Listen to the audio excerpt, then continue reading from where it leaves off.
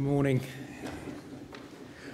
I'm just going to read a quick statement before we kick off into statements. So I draw your attention to the special arrangements in the Federation Chamber. The most obvious change will be the seating arrangements and the increased space between seats. Seats have been arranged to better satisfy spatial distancing requirements. Please ensure you do not move the seats and kindly observe the capacity limit of the Federation Chamber. Water is available at the usual water tables. Members are asked to collect their own water and are requested to dispose of the empty bottles themselves in the bins. Alternatively, members can bring their own water into the chamber. Hand sanitiser is available at several locations within the chamber. The entry doors to the Federation Chamber will remain open during proceedings. This will reduce the need for members to touch the door handles. However, members should not stand outside the entrances in order to view the proceedings. Finally, you will also note the presence of photographers from the press gallery. Given the historic nature of the current sittings, they've been granted permission to take photos of proceedings in the Federation Chamber for the next 2 days. So I thank all members. Are there any constituency statements from honourable members? And I call the member for Bendigo and welcome her back. Thank you, Deputy Speaker. Well, it has been a challenging time, particularly for workers and businesses. And since the government's rollout of the JobKeeper program and other measures, I have decided and started a survey of just how the government support is actually helping businesses. And what we found, Deputy Speaker, is that only 67% of the businesses that we survey had accessed any government support, mostly JobKeeper and the cash flow boost. When it came to JobKeeper, these were some of their comments. Poorly communicated, poorly rolled out. Given the short time frame, there was always likely to be problems. However, the government has moved quickly from the position of we're all in this together to making businesses bear the brunt of the work and the costs. Confirmation. Paying wages in advance is a challenge. It's really scary if we make a mistake or the payment doesn't come through. So many workers eligible for JobKeeper, but I don't have the cash flow to pay them in advance. I haven't participated because of this fact. Deputy Speaker, the government needs to do more to help our businesses, particularly our small businesses. If you want to snap back, you need to ensure that more have access to JobKeeper and more have the ability to access loans to help those in need. Deputy Speaker, there's another area of JobKeeper where the government has really let the community down, and that's with universities. I was saddened and very disappointed to read last night that La Trobe University has moved to offer redundancies to their workforce, not all their workers, but they're calling for voluntary redundancies, and they said it's because the government did not extend JobKeeper to universities. In fact, they changed the rules again and again to actively exclude them. It is this government's fault that workers at La Trobe University in my electorate will now find themselves unemployed, out of a job. I hope the university does not have to go to forced redundancies. Universities, as all members know, in regional areas are important employers. We want to be a university city in Bendigo. We want to make sure we have that link between universities, research and our manufacturing sector. However, it will only happen if the government helps Bendigo, La Trobe and all universities right now. It is not their fault that they are in this situation. Because of this health crisis, because governments have moved quickly to close down our economy and our society, they are in this position. Just like the government is helping businesses and not-for-profit organisations, they should help universities like La Trobe. They should help save these hundreds of jobs that we need. To snap back, you need universities. The government should act today and extend JobKeeper. Member's time has expired. I call the member for Ford. Well, thank you, Mr Deputy Speaker. And this year we've seen our lives change and change forever, and no more so than in our local schools. And across Australia and in my electorate of Ford, teachers and schools have been working hard each and every day to support the students and families in light of the pandemic we're going through. And I know the past couple of weeks have been difficult for all, especially for the parents who are working from home and also trying to help their kids learn. I want to take this opportunity, Mr Deputy Speaker, to thank those parents who have gone to great lengths to support their children during what has been a challenging and uncertain time. Equally, Mr Deputy Speaker, the wonderful teachers and schools across my electorate of Ford, which covers parts of Logan City and the Gold Coast, have also done a fantastic job for the students that have needed to attend school, especially those in vulnerable situations, sadly, which is common in parts of my electorate, and also the children of our essential frontline workers who are doing such a great job at this time. And over the past couple of weeks, we've seen our schools innovate and adapt to these changing circumstances. And I want to take this opportunity to give a shout out to just some of the great schools and teachers who have done some truly amazing things to support our kids. At Beenleigh State School, they set up a drive-through zone to allow parents to collect home learning packs, and were recently featured on Channel 7 News in Brisbane for that initiative. Eden's Landing State School had an Anzac Day drive-through service with students and their families paying tribute in their driveways, and Principal Mr Curran and the school's adopter cop Aaron from the local police beat also joining them in their cars. Cedar Creek State School Principal Mr Myers has started a new band with the teachers, aptly named the Creekers, which boosts the spirit of the students and families. At Coomera Springs State School, they had a drive-through Mother's Day stall. Eagleby State School has been looking through doing a book and maths game exchange, and at Eagleby South, Mr Barnes, Mrs Morgan and Mrs Dillon have joined together in songs to cheer up the kids learning from home. Kimberley Park and Boronia Heights State Schools have welcomed their preppies back this week with great fanfare, with the school fences decked out with balloons and decorations. And lastly, but certainly not least, Mr Deputy Speaker, Mr Evans, the principal for one of the teachers at Norfolk Village State School, has started a fun video showcasing what it's like to teach from home, starring his dog Chai. So, Deputy Speaker, our teachers and our school staff more generally do an incredible job each and every day, and I'm sure they're all eager to see the students return to school. But most importantly, Mr Deputy Speaker, it's done in a safe way for all involved.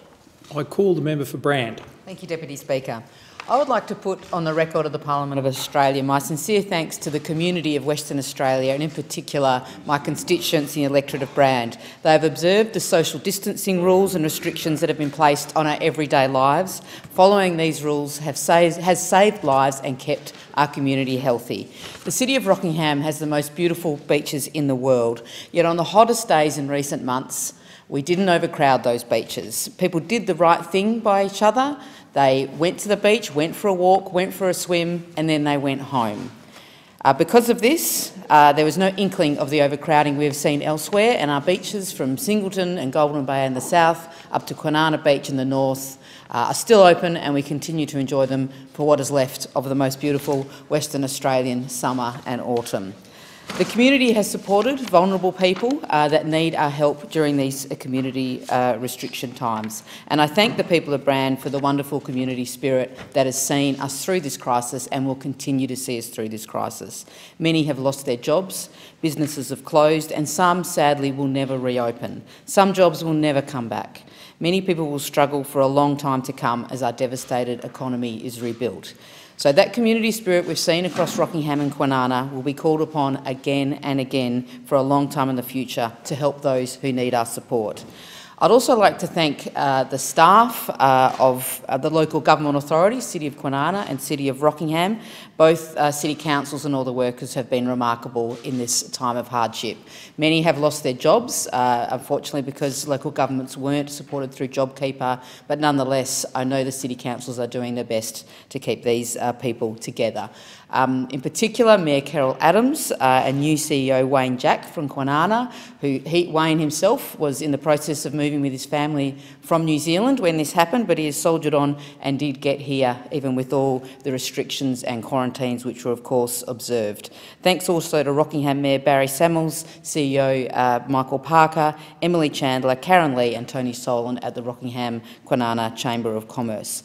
Now, I'd also like to sincerely thank the staff of all the electorate offices, state and federal, around the country, the staff of ministers and shadow ministers who have helped my office to resolve some very desperate situations that have emerged, continue to keep emerging through the COVID-19 restrictions. In particular, I'd like to thank my staff, Jacinta Pember, who has coordinated with great patience and effort and diligence all our constituent inquiries, Kate Gerbiel, Rex Tion, Ryan Pavlinovich, Georgia Tree and Andrew Burrell. My staff... Order. A division has been called for the House. The proceedings are suspended to enable honourable members to attend the division. The proceedings will resume when the Chair of the Federation Chamber is resumed at the conclusion of the division or subsequent divisions.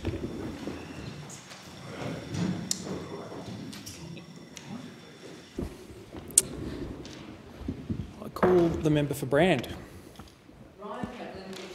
And Andrew Burrell. My staff, like so many around the country, have shown a deep commitment to our constituents and to the people of Brand, and I'd like to thank them most sincerely on behalf of the whole community. Thank you. And I call the member for North Sydney. Thank you, Mr Deputy Speaker.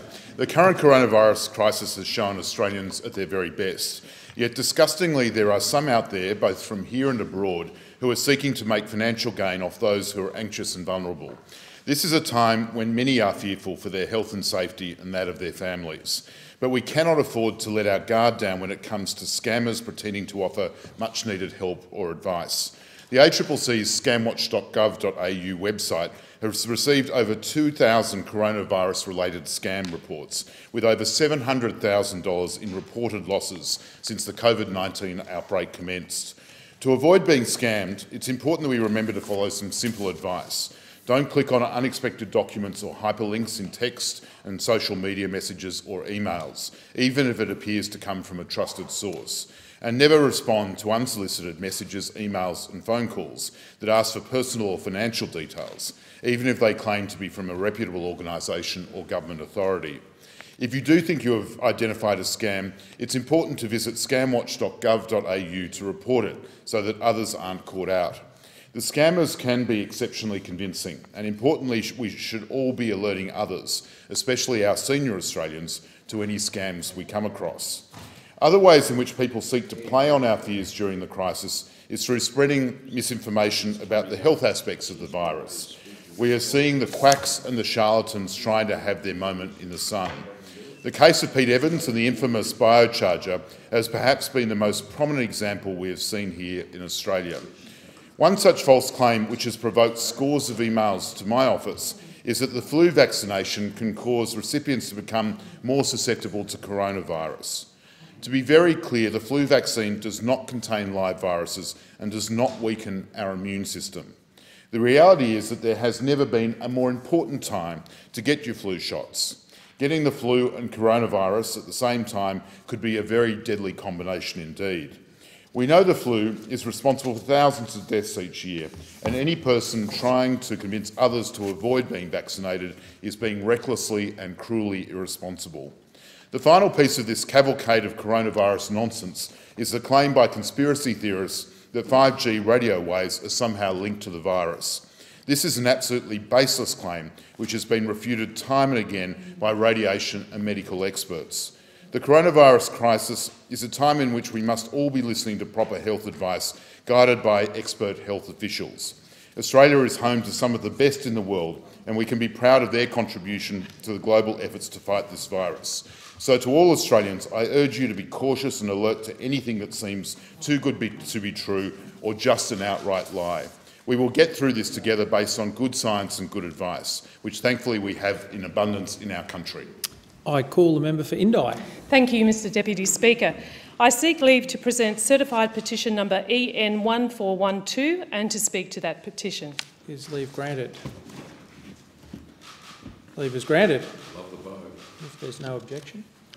I also seek leave to table an uncertified petition on the Beechworth principles as a document for referral to the Petitions Committee. Is leave granted? Leave is granted. Thank you, Mr Deputy Speaker. A short time ago, in late February, I spoke in this place about the genesis of this petition and how the Beechworth Principles came to be. I shared the story of William Guest, an innocent young gold digger from Beechworth who in 1853 was gunned down in a flagrant misuse of police power that went unchecked. I also shared the story of an impassioned and resolute community of gold diggers in Beechworth who witnessed this injustice and refused to stand by and let their government respond to perverse breaches of public trust by conducting sham, closed-door inquiries into itself. Mr Speaker, this story may have been 167 years ago, but its principles rang true and deep for Australians today. Australians who believe our democracy is straining, Australians who are exhausted from politics prone to corruption, partiality and scandal. Just like 1853, the community has raised its voice again. The Beechworth Principles are simple but compelling, calling for a Federal Integrity Commission with 5 key characteristics: broad jurisdiction to investigate the people it needs to, common rules so that everybody is held to the same standard of behaviour, appropriate powers so that it can actually do its job, fair hearings so that investigations are done openly when in the public interest, accountability to the people so that the Commission answers to public, not political interests. These 5 principles stand, Mr Deputy Speaker, not as an ultimatum but as an invitation. These 5 principles are directed at a government that has missed its own deadlines to introduce this bill. Instead of an integrity commission, Mr Speaker, this government has instead given us bountiful examples of why we need an integrity commission. In 1853, Dr Owens, who led the Fearless campaign for an independent inquiry into the circumstances of the shooting of William Guest, asked the people, "Do you know what representation means?" Of course you do. It's never an accident that one finds themselves on the just side of history. Rather, it is a conscious choice to do so. Mr Speaker, here are a set of endorsed and enduring principles upon which this government can do right. I call a member for Mallee. Thank you, Mr Deputy Speaker. The COVID-19 pandemic has had some unexpected outcomes in my electorate. Many people in Mallee have made the most of social distancing restrictions by refurbishing gardens, sheds and homes and business sites.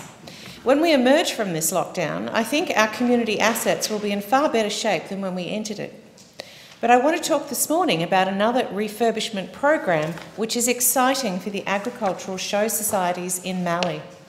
Normally, there are around 580 agricultural shows across Australia each year. These shows contribute around $965 million to the economy, and nearly 6 million Australians attend.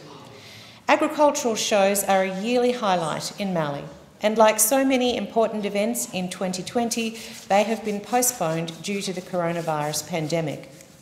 I'm thrilled today to speak about funding which Minister Littleproud and I have announced this week for 3 agricultural shows in my electorate through the Commonwealth Grants Regional Agricultural Show Development Grants Program. Just over $1 million has been allocated to the Mallee towns of Kahuna, Horsham and Natimuc to help show societies refurbish their showgrounds and facilities. The annual agricultural show is always a big event, and thanks to this grant, next year's will be even better. All 3 Show Society recipients were very excited to receive the good news this week. Graham Pearce told me that the Kahuna and District Agricultural, Pastoral and Horticultural Society will be using their $475,000 to replace the Moreton Ghana Pavilion at the Kahuna Recreation Reserve. Andrea Cross from the Horsham Agricultural Society told me her team will be utilising their $125,000 to undertake works to refurbish Maydale Pavilion and build a disabled toilet at the Horsham Showgrounds. When I spoke to Judith Bysouth from the Natimuc Agricultural and Pastoral Society, she said their $499,000 will be used to upgrade the multi-purpose pavilion at Natimuc Showground, including the development of a grain arcade exhibit which showcases regional farming. Agricultural shows are the heart and soul of our regional communities. They bring and keep communities together, bridge the divide between country and city, and provide a key injection into the local economy. Upgrading show facilities means more visitors to these regional events, more local employment and more purchases for local businesses. The grants will benefit both agricultural show societies and their regional communities. Once again, I congratulate Kahuna, Horsham and Natimak show societies for their award-winning submissions, and I look forward to attending these shows next year and see their completed works. Thank you. I call the honourable member for Hayes. Thank you, Deputy Speaker.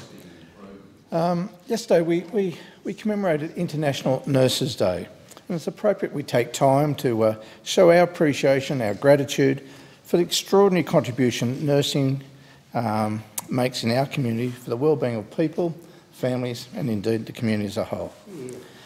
Now more than ever, we should show our appreciation and gratitude for the tireless effort of our nurses and indeed all our health workers during these unprecedented times. The reality is that every time they start their shift, they are putting themselves at significant personal risk, and it doesn't end when they leave work, given fears of possible exposures to their families. I think we should show our appreciation for all those involved in our health community as a consequence, particularly this year when we acknowledge that there are many nurses and health workers around the world who have lost their lives treating and caring for patients affected by the coronavirus. Nurses are an integral part of our health service, and we must acknowledge the multifaceted role they provide as caregivers, patient advocates and educators. What is readily apparent, Deputy Speaker, is that our health system only works effectively through the cooperation of all those involved. I therefore take the opportunity to reflect broadly on the invaluable contribution provided by our health workers, including of course our nurses, but our dedicated doctors, cleaners, lab techs, hospital caterers, support staff, paramedics, and the list goes on. Our health workers are doing a tremendous job, and our lives and the lives of those we love are depending on them. They are working at the front line to help our community stop the spread of coronavirus under enormous pressure in the most trying of circumstances. And incredibly, we've heard stories of health workers being spat upon or abused in the streets simply because they are working on the front line of this pandemic. Clearly, these are extremely difficult and trying times, which no doubt is taking a significant personal and emotional toll on many of our health workers and others on the front line. On behalf of a very grateful community, I thank our nurses, all our health workers for their dedication and commitment, and particularly during the times of this pandemic. They are making an extraordinary contribution and making a difference for the better in our community. So on this 200th anniversary of the birth of Florence Nightingale, best regard to all our nurses and all those who are helping us throughout our health system. Are there any constituency statements? Call the honourable member for Bennelong. Thank you, Mr Deputy Speaker. The COVID-19 pandemic has hit all our communities in different ways, and today I would like to take some time to discuss the experience in my community in Bennelong. I think it is very important in a time like this that local stories are not subsumed by the big stories sweeping the world. I have been heartbroken by the damage the pandemic has done to my community, but I am heartened and proud of the way the community has responded to these unprecedented challenges. As many will remember, one of the first and cruelest outbreaks of the virus occurred in Macquarie Park at the Dorothy Henderson Lodge. In early March, the first positive test result was returned for a worker at the lodge. It was the first case of untraced community transmission in Australia. This was a terrifying prospect. In the following weeks, tragically, more residents succumbed to the virus. In total, 6 residents of the community lost their lives. This is a terrible and appalling loss of life, and to the families of those residents who have passed away, I offer my sincere condolences. Fortunately, we are blessed with wonderful healthcare workers who rose to the challenge. The staff at the lodge did their utmost to curb the transmission of the virus and manage existing cases. Their vigilance and effort is reflected in the fact cases soon began to decline. I am proud to inform the House that as of 1 May Dorothy Henderson Lodge has been free of coronavirus.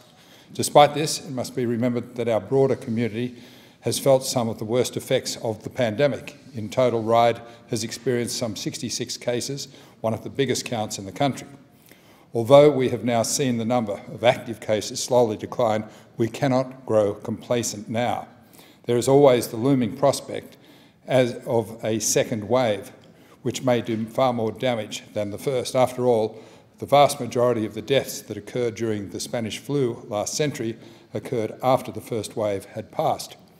Despite these gloomy prospects, I take hope in the small acts of kindness, bravery and generosity which have populated the last few months. Seeing the work of some of our community organisations to do help for our most marginalised during this particularly challenging period has reminded me of the strong bonds which link us together. I would like to acknowledge the admirable efforts of everybody, from our nurses to our charities to everyday people, for pulling together to help us get through this. A great man once asked not to be judged in victory, but during the uncertainty of battle. Our judgment during this uncertain battle, that together we Australians have fought bloody well. Are there any constituency statements? I call the member for Wills. Thank you, Deputy Chair. I think I can speak for my electorate of Wills and the people of Wills, and probably for most Australians, to say that things have been very tough for all of us. Our daily lives have been turned upside down, and many of us have felt fear, been scared about our health or how to make ends meet. The road we're on is going to be a long one and an uncertain one. But I think today we can also say that Australians have shown remarkable resilience, perseverance and spirit. And in a sense, the crisis has shown our nation's strengths to each other and to the world. We've proved with that collective effort and great sacrifice that we can flatten the curve and save lives. But of course, there's still a lot more we need to do to come out stronger on the other side. Now, while the coalition government, with Labor's support, has delivered historic economic stimulus packages to assist people, those very same packages have some flaws. Despite our urgings and our arguments, they have left many Australians out of the payments. And indeed, there's been a lack of urgency as well, coupled with that, the government not acting fast enough to save jobs. Now, Labor called for a wage subsidy weeks before the government finally announced JobKeeper.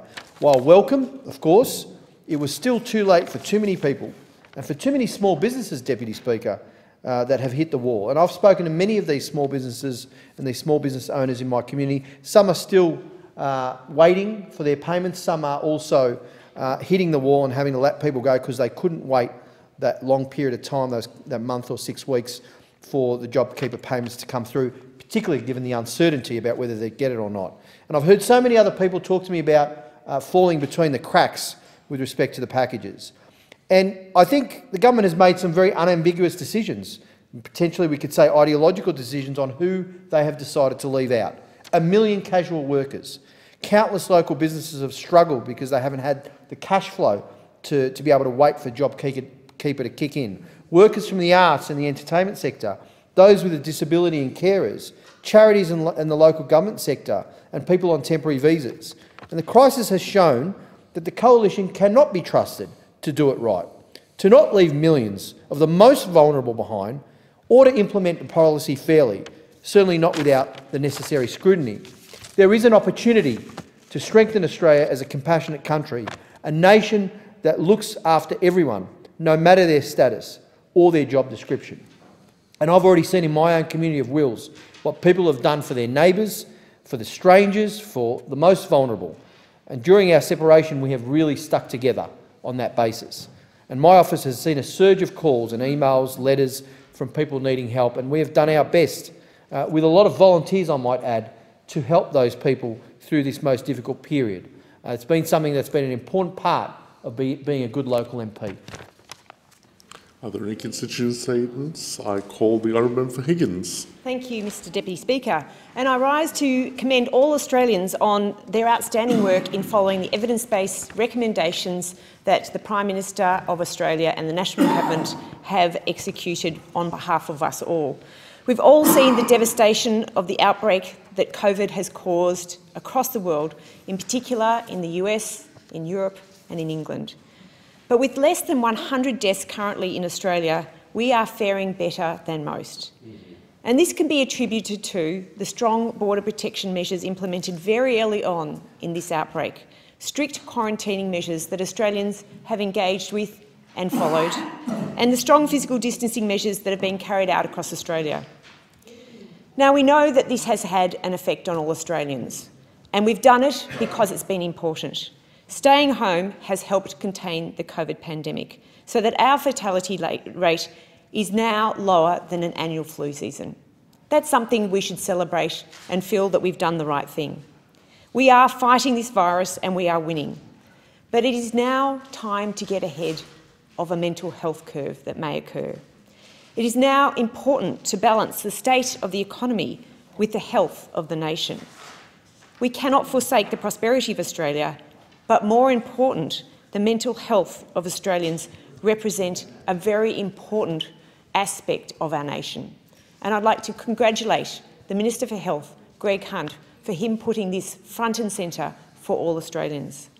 Failure to ease restrictions now that we are in a safe harbour and keep the economy strong will see a mental health crisis that could be more damaging than the pandemic. Modelling conducted by Sydney University has predicted a potential increase of suicides of up to 50%. These are horrifying numbers that should be taken seriously. With a projected increase of unemployment up to 10%, the significant changes to people's livelihoods and the social distancing required for people with regards to their loved ones means that mental health professionals have a big job ahead of them. Our best defence against these outbreaks in our community is by encouraging everyone to use the COVID Safe app. That is our ticket out of here. We know that there will continue to be cases. Unfortunately, coronavirus will continue to see deaths. But these are proportionate to the measures that we have taken, and we need to make sure that we continue to use an evidence-based approach. We've seen the worst of the COVID epidemic. We now have the tools at our hands to test, to trap and to trace COVID. We need to make sure we continue to use an evidence-based approach and to remain calm. We know that when overseas gets a cold or sneezes, we get a cold. We want to make sure when overseas gets COVID, we stay safe. Thank you. I understand it is the wish of the Federation Chamber for constituency statements to continue for another 30 minutes. There being no objection, I call the member for Newcastle. Thank you, Deputy Speaker. And firstly, I would like to put on record my sincere thanks and appreciation for all of the amazing workers who have continued to serve our community every single day in the face of sometimes quite extraordinary challenges throughout this COVID-19 pandemic. To the frontline workers who risk their own health and well-being every day in order to protect ours. To the educators who help nurture, develop and enrich the lives of our children. But also to the unsung heroes of COVID-19, the people who deliver, often now to our doors, the very things we've needed and relied on during this period of isolation and lockdown. To those who've been serving us in the supermarket or the pop-up stores, markets and takeaways, or those local government workers who are diligently maintaining our public spaces and essential services. Many of them have had to adjust to a difficult new environment, modified jobs, reduced hours, and of course fear that their duties may expose them and their families to the virus. We are living throughout historic and frankly catastrophic times. We saw within 1 week in my home city of Newcastle the collapse of jobs and wages that dwarf the growth of the last 4 years. There has been Centrelink lines that have spilled out of the office, down the street, around the quarter for days on end.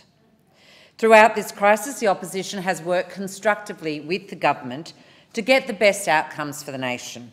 The decisions that have been made certainly are not the decisions that a Labor government would have always adopted, but we did never allow the perfect to be the enemy of good.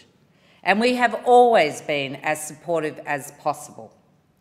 But there is no hiding the fact that the Morrison government's implementation of some elements of the COVID-19 response have been sadly lacking. A case in point is the JobKeeper payment. In recent weeks, I have been absolutely inundated with calls for information, advice and help around the COVID-19 responses in general, but JobKeeper has consistently been the #1 issue of concern in my community. Labor, let me be clear, supports the principle of JobKeeper. It was indeed Labor that argued for the dire need of a wage subsidy scheme before this government finally relented. But we understand that unless we protect people's livelihoods, a contagion of cascading disasters could quickly develop. Too many people miss out on this scheme. We know of the 1 million casualised workers, the people in the arts and entertainment industries, the people in the retail, accommodation and food sectors, all missing out. This government needs to fix it, and it needs to get us back on track. Are there any constituency statements? I call the member for Wentworth. Thank you, Mr Deputy Speaker. The past few months have placed unprecedented challenges on our country, and as we begin to take the first tentative steps back towards normal life, we should be thankful for the strength shown by our civic institutions and the sense of duty and dedication displayed by Australians from all walks of life. I would like in particular to single out several organisations and individuals in my own electorate of Wentworth for special thanks and appreciation. Organisations such as Our Big Kitchen and the Coalition of the Ageing, which have worked tirelessly to ensure that the elderly and vulnerable have had access to quality meals without having to leave their house. Similarly, Holdsworth Community Centre and Wayside Chapel have been there for Australians most in need. These organisations have had their own challenges to deal with, including the requirements of social distancing and other health precautions, and at times a shortage of volunteers. But they have got through admirably with the generosity and selflessness of dozens of volunteers helping to make their operations work. I'd like to acknowledge the positive role played by Waverley Council, and in particular the Mayor, Paula Marcellus, the General Manager, Ross McLeod, all councillors and the entire council staff. They have successfully helped steer the community through difficult times, and in particular have found ways to creatively allow the local community to access the ocean whilst protecting public health through their Surf and Go and Swim and Go programs. I'd like also to acknowledge the leadership shown by Wallara Council, and in particular the Mayor Susan Wynne, the General Manager Gary James, all councillors and council staff. The council has again found creative ways to ensure people can enjoy the outdoors and harbour, but without compromising public health interests through their Swim and Go program. They've also introduced a range of measures valued at $5 million to help ease the impact of COVID-19 on local small businesses. Our public transport workers, including the bus, ferry and train drivers in my own electorate, have kept our city moving in the strangest circumstances. Our police force have been adapting rapidly to frequently changing restrictions and bearing the brunt of any public backlash. They have behaved with admirable professionalism and courtesy. Our supermarket staff have turned into everyday heroes, working around the clock to keep shelves stocked while adapting to the coronavirus threat. And finally, Mr Deputy Speaker, I'd like to acknowledge the difficulties being suffered by many small businesses in my electorate and applaud them for the ingenuity and resilience they have shown in adapting to this new world. Coffee shops, restaurants, gyms, beauty salons and many other businesses have suffered significantly through this crisis, but many have found ways to adapt their business model to keep their staff on and to keep serving their customers and clients. The coronavirus challenge is not over, Deputy Speaker, but my faith in our ability to come out of this stronger is drawn from the strength of everyday Australians and their ability to rise to the occasion. Thank you to the people of Wentworth for your patience, your cooperation and your diligence in getting us through this crisis. Are there any constituency statements? I call the Honourable Member for Perth. Thank you, Deputy Speaker. Our country has a newfound appreciation for essential workers, but I think we've also got a newfound appreciation for the fact that every Australian is essential. In that regard, I welcome the commitment by the government today to further expand our focus on mental health, because I think there are far too many Australians who are finding this current period of time just that little bit too much to handle.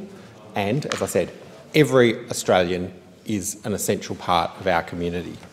My community of Perth has a newfound appreciation for the people who make our society tick. I share with the member for Wentworth who said that our supermarket workers are everyday heroes.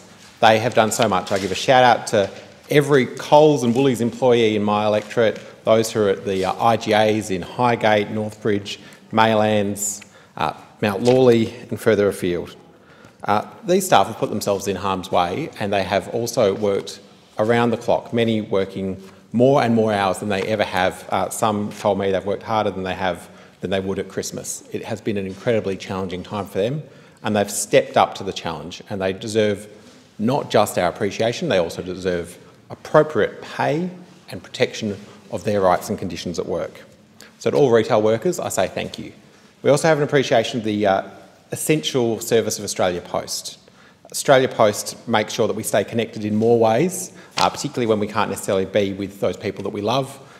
Indeed, my state of Western Australia has adopted what some people love, which is a hard border, but the reality is it does mean that many families, including mine, are split across different parts of the country at certain times. Having said that, I noticed that Australia Post did make a very difficult decision, and one I was incredibly critical of, to close the North Perth Post Office in the middle of this pandemic.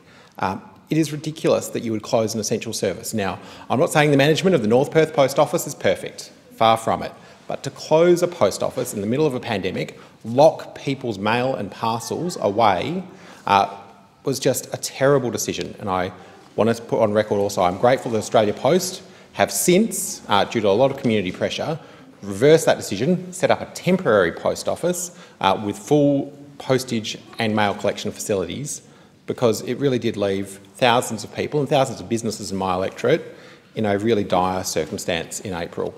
So I'm grateful that has been resolved. But now we talk about what happens next, and the reality is this is going to be a slow rebuild. It is not going to be a snapback. Snapback should go in the same bin as fight back. We can't snap back to having 100,000 Australians have nowhere to call home. We can't snap back to increasing casualisation and insecure work.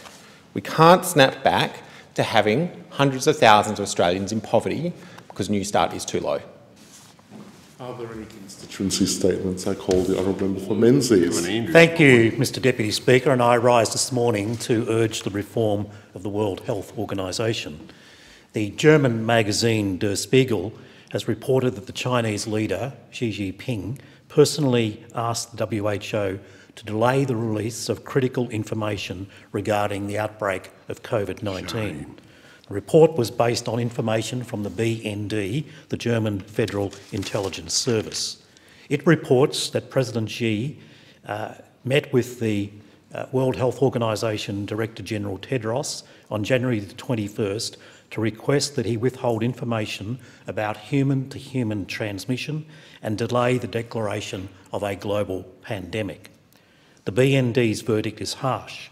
At least 4, if not 6 weeks have been lost in Beijing's information policy in the fight against the virus, Der Spiegel reported. Mr Deputy Speaker, if this is true, then this is a conspiracy against the whole world.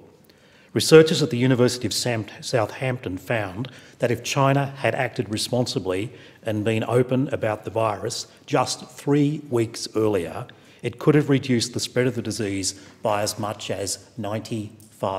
95%, Mr Deputy Speaker.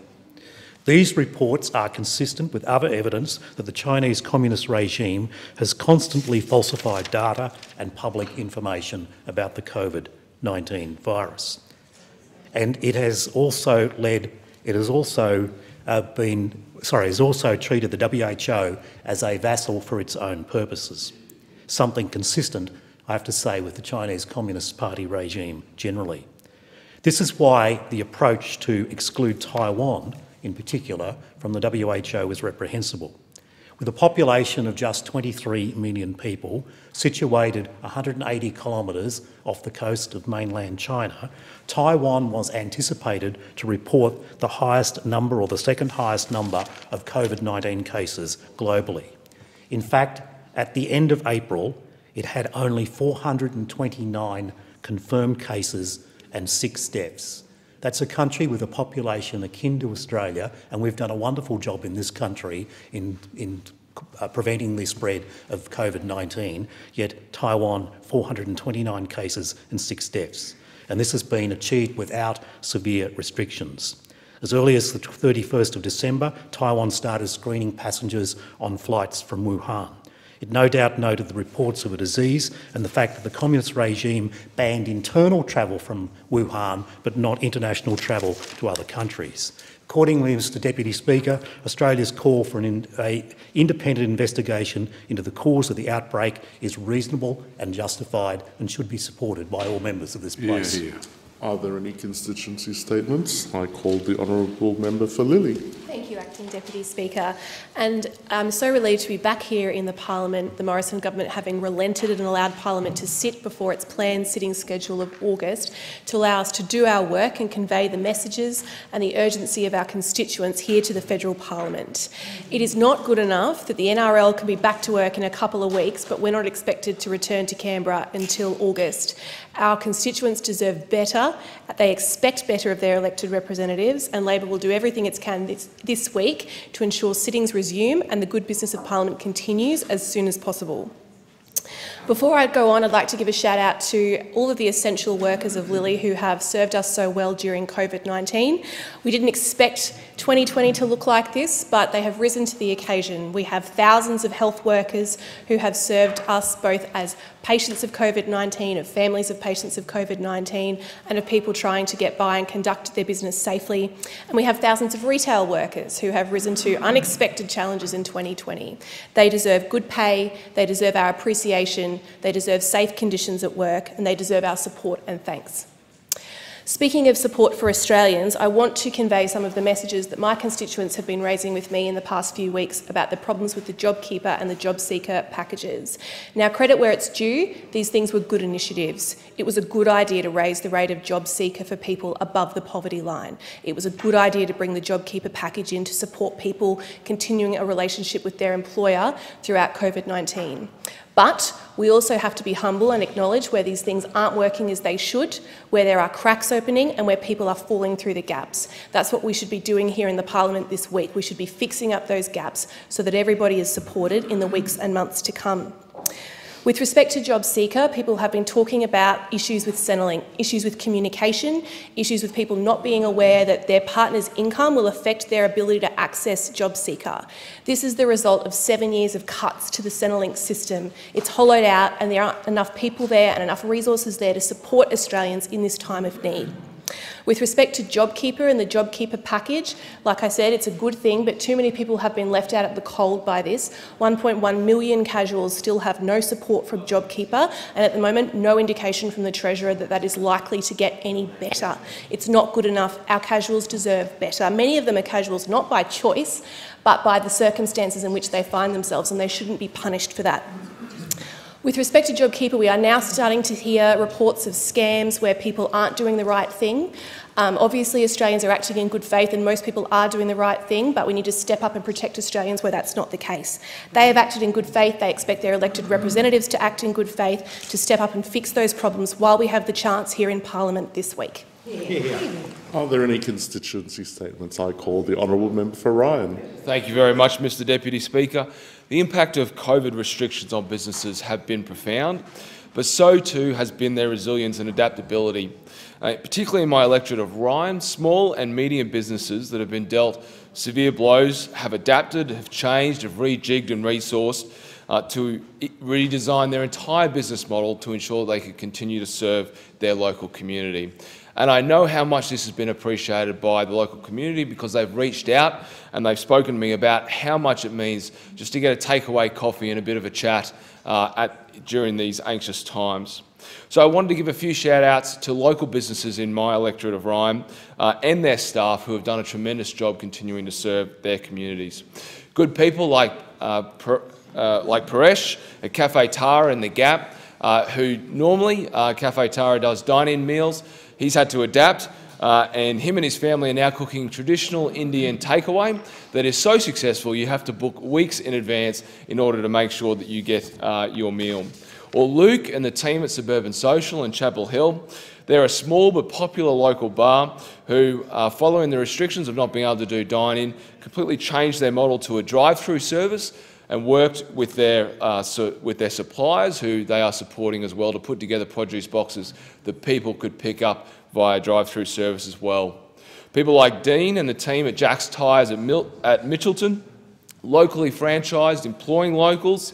They know that cars still need to be serviced and tyres fixed at this time, but to allay the fears of people coming into the workshop, they now offer to pick up your car, return it to your door and sanitise it as well. Gyms were required to shut, unlike other businesses who could still open for takeaway, so they've had to adapt significantly. But local gyms in Ryan know how important physical exercise is to people's mental health, particularly at this time.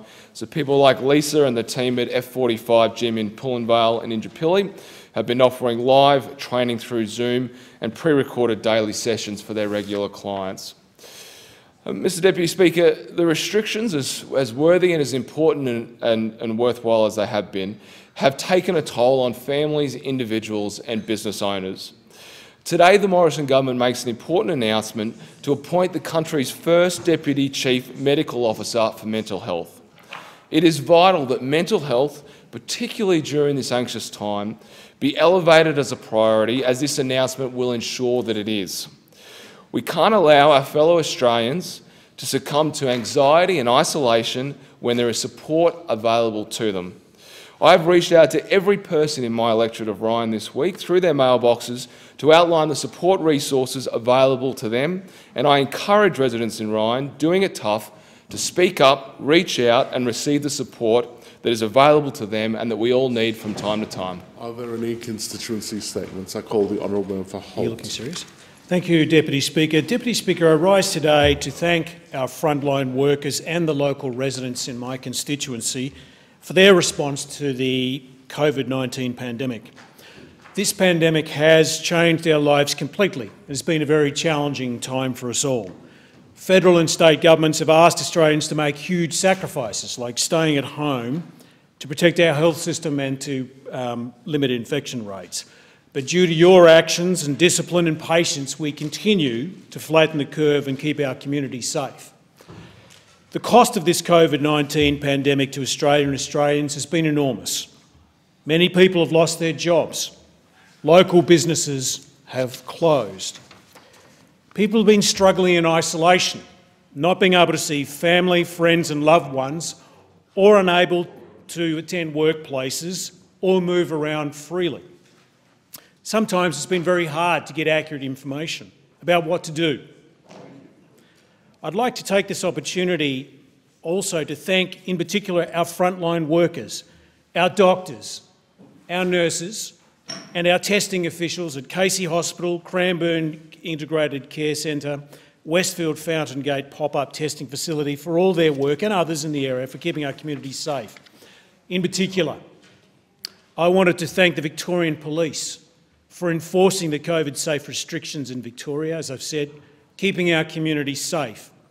I also wanted to convey my condolences to the Victorian Police and to one police officer at the Academy in particular who trained, I think, 2 of those police officers, due to the tragic deaths of leading constable Lynette Taylor, senior constable Kevin King, constable Glenn Humphreys and constable Joshua Presney. And this happened during the time of the COVID restrictions, which didn't allow for funerals of the magnitude I think that would have occurred to have occurred. I've been to the Academy, Deputy Speaker, on a number of occasions. I've spoken to recruits. As I said, there's one particular officer that I'm speaking to today that was involved in training, I think, a couple of those recruits.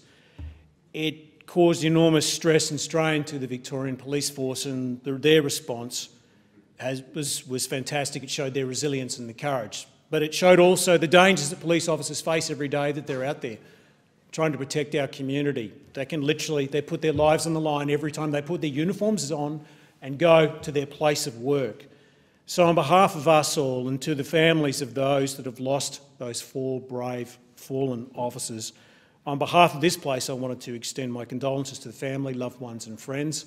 And you are in our thoughts and prayers. And to the Victorian Police and the people that I work with very closely across the board, thank you for the work that you do in keeping our community safe, not just with the COVID environment, but every day that you're out there on the roads. I thank the member for Holt and I give the call to the member for Nichols. Thank you, Deputy Speaker. Yesterday in the House, in the House Representatives, I called for the Murray-Darling Basin Authority to be broken up in order to create a more transparent and accountable regime when it comes to how we manage our water issues up and down the Murray-Darling Basin. The Murray-Darling Basin Authority has been lumped with various responsibilities, but namely, they are responsible for the service delivery, operating our dams and our locks on the Murray River to deliver water to the states. This is mainly funded by the irrigators. Secondly, they have policy work associated with implementing the Murray-Darling Basin Plan. They are the main advocates for the plan and also have the power to step in and prepare plans in the states for the implementation of the Basin Plan. Thirdly, they have the regulatory activities related to the implementation of the Basin Plan, including quantities of water savings generated by the states, water recovery projects, to determine whether or not the state's water diversions are within the limits that are set by the plan. What we find, though, is that there is an enormous amount of complexity, confusion and issues around the Murray-Darling Basin Plan, shown out by Mr Kelty, who is the Interim Inspector General of the Murray-Darling Basin. And he was giving evidence at the Senate yesterday. And Mr Kelty was more or less talking about the responsibilities of the authority, and he was mentioning the fact that at the Senate Select Committee on Multi-Jurisdictional Management and Execution of the Murray-Darling Basin Plan, he said that there was evidence that came from the public suggesting that there might be 700 gigalitres of unallocated water each and every year. Now, in his conversation with the Murray-Darling Basin Authority, that was watered back, or that was whittled back to 50 gigalitres of water each and every year. So at the time of going to print with Mr Kelty's report, 50 gigalitres of water that is underallocated or unallocated was the amount printed.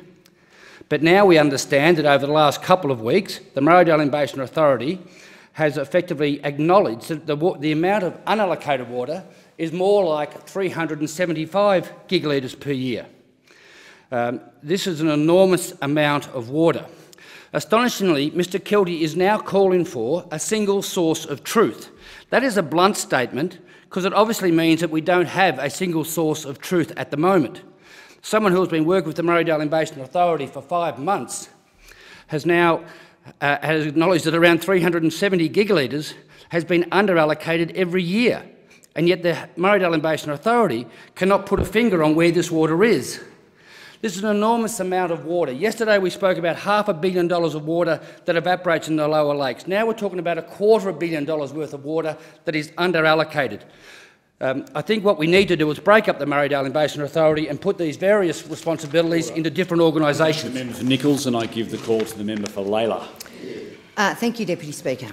The communities in Lalor and communities like them across Australia have responded in extraordinary fashion to the pandemic and what we've had to do to prevent our hospitals being swamped, our neighbours being struck down with COVID-19 and the potential loss of life that we are seeing other countries endure. I want to thank every person in Lalor for the way that they have responded, for their adherence to the hygiene messaging, to the stay-home restrictions, to the social distancing for those still at work. And I want to thank the local small businesses who bravely took on the challenge to close their doors or adapt and adjust, who've taken on debt to pay JobKeeper and wait now to be paid back, who spoke to me about their concern for their suppliers' businesses and their employees. I also want to thank the essential workers who have kept us going, who haven't had the privilege of working from home like many of us here have. Thanks to everyone who has ridden the bumps and shown the leadership that we needed. But of course, it is not over yet, not the health risks nor the economic pain. So please, keep washing your hands, everyone. I know there are people doing it very tough at the moment in my community and across the country with no sense of what the future will bring. They might be workers, they might be business owners, and I know many would be better supported by this government being more inclusive in the JobKeeper program. The Treasurer can do this. He can include our local Donata workers. He can include casuals who have worked in a business for less than 12 months. He can include business owners who have run a business for less than 12 months. He can include local government workers. He can keep them all connected to their employment, and he should. Deputy Speaker, walking to this place for the first time in a while on Monday, thinking about all of those at home and across the country, I passed the monument of two of our greatest leaders, Curtin and Chifley. And following so many comparisons of the current climate to Australia in the Second World War, I went to read Prime Minister Curtin's speech for re-election in 1943. At the time of the speech, Allied forces had just begun pushing the enemy back from their strongholds on Australia's doorstep. The war was far from over, just like now. but signs were emerging, but perhaps the tide had turned. In Curtin's speech, Victory in War, Victory for Peace, after he listed the achievements our nation had had in the battles and in the advancement of social security for Australians who had felt the pain, he warned that a lost peace would be marked by horrors of starvation, unemployment, misery and hardship, no less grievous than the devastation of war. And that was what the warning received on Monday from the Deloitte Economics Report was telling us. It was telling us that the Prime Minister's snapback theory was flawed and would have dire consequences.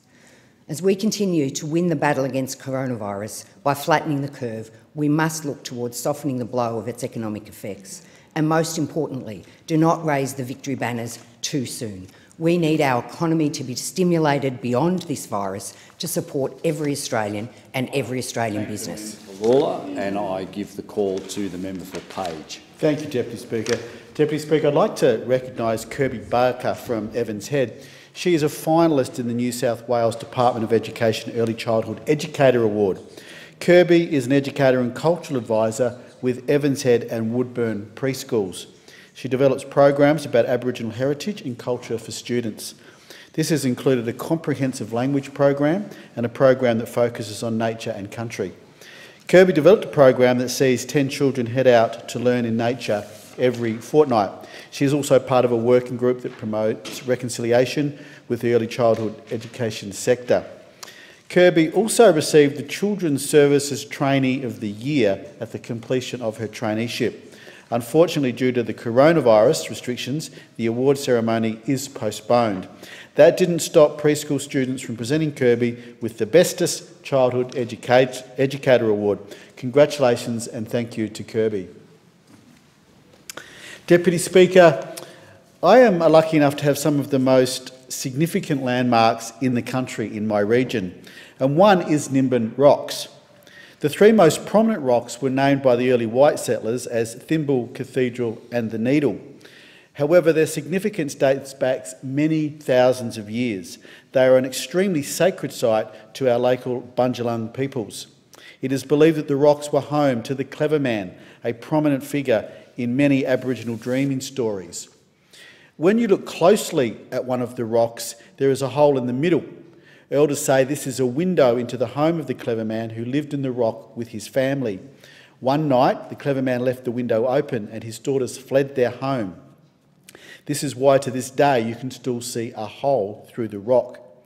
These stories are still told in many families today. Aboriginal dreaming is an important part of our culture and heritage. These stories are also linked to how Nimbin got its name. There are two meanings associated with the town name. One is connected with the Bundjalung word for camp, hut or house. The other is a Bundjalung word for little clever man who dwells in mountains or rocks. Elders also tell the story of how the three geographical landmarks of Wollumbin or Mount Warning, the Pinnacle and Mount Burrell form a sacred triangle which directly connects with Nimbin Rocks. Aboriginal peoples don't see sites of significance as separate.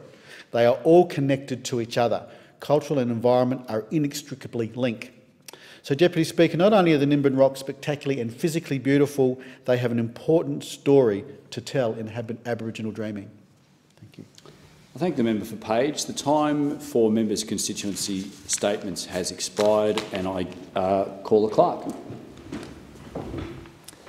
Committee and delegation business. Order of the day number 1, report from the Standing Committee on Social Policy and Legal Affairs.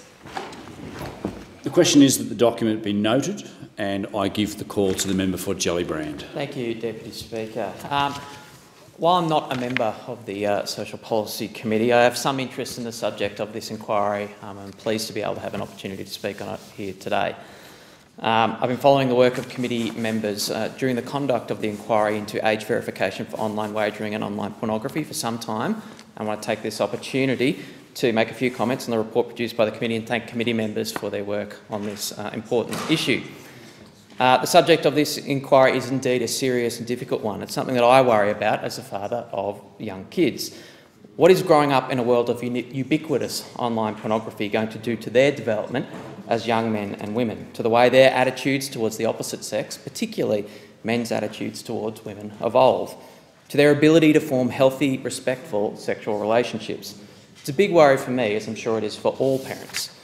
I know that the primary responsibility for dealing with this rests with me as a parent, and to have the conversations with my kids about what's out there and what they might be exposed to, about what's realistic and about what's not, about what's respectful and about what's not. I'm sure all parents worry about these things too, and want to know that government is doing everything that it can sensibly do to support them in this difficult parenting challenge. This is a serious issue that deserves serious consideration from policymakers. Too often, when confronted with internet harms, people search for a silver bullet, a technology solution that will solve all of our problems. It's rarely that simple. I'm pleased to see that this report doesn't seem to make that mistake. I note in particular paragraph 3.146 to 3.148 of the report in this respect that highlights the weaknesses, complexities and trade-offs inherent in technology-based solutions to internet pornography, and concludes by quoting the eSafety Commissioner's recommendation that an effective approach to minimising exposure to online pornography would involve, quote, a combination and layering of technological solutions. The only thing that I would add to this is that these technological solutions must also be layered with social interventions, particularly active parenting and internet safety education. I do also want to support the persuasive additional comments to the committee made by Labor members. Labor members noted in a 9 December 2008 blog available on the noted that in a 9 December 2019 blog available on the website of the eSafety Commissioner, the eSafety Commissioner stated that, quote, eSafety has supported the implementation of age verification technology as well as the legislative framework that would support it, subject to further research and review. This is a theme that the eSafety Commissioner picked up in her submission to the inquiry, which noted, should the Australian Government wish to progress on developing and implementing age verification solutions or regulations, eSafety would advise that a review should be undertaken first. The eSafety Commissioner has further stated that, quote, age verification is a nascent field, and if it is to be leveraged to protect children and young people from accessing online pornography, then we need to develop a supportive ecosystem, develop robust technological standards, requirements for this type of technology, and better understand the effectiveness and impact of age verification solutions in addressing this policy concern. Further, as highlighted in the inquiry's terms of reference, it is also vital to identify and mitigate the risks associated with the use of age verification before it is rolled out. This is an important point to make. As Labor members highlight in their additional comments, quote, age verification requires further review, research and development in order to be implemented effectively as part of a multifaceted and layered approach to online safety. Labor members rightly noted the international experience and noted that, quote, after years of work and millions of pounds expended on its proposal to introduce age verification for online pornography, the UK government announced that it would not be proceeding. This is a recent cautionary tale that demonstrates how complicated it is to get age verification right. Given all this, I want to make Labor's position on this issue clear. Labor strongly supports the work to protect children and young people from the harmful effects of online pornography. We need to make sure that we are using all available measures to keep kids safe online. We also know that in other jurisdictions like the UK, they've tried to implement age verification for online pornography, but have not decided to proceed. Labor will look closely at what the eSafety Commissioner can come up with in their reviews of this issue to address this difficult but very important issue for all Australian families and parents. Thank you, Speaker. I thank the member for Gellibrand for his contribution and his interest in that very important topic. Thank you. There being no further speakers, the debate is adjourned and the chair will be resumed at 4 p.m. today.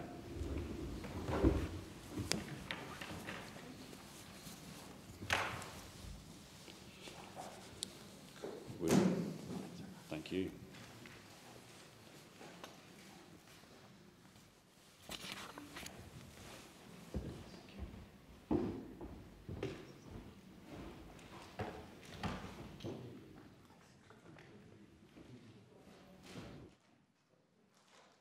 Julia, here on Sky.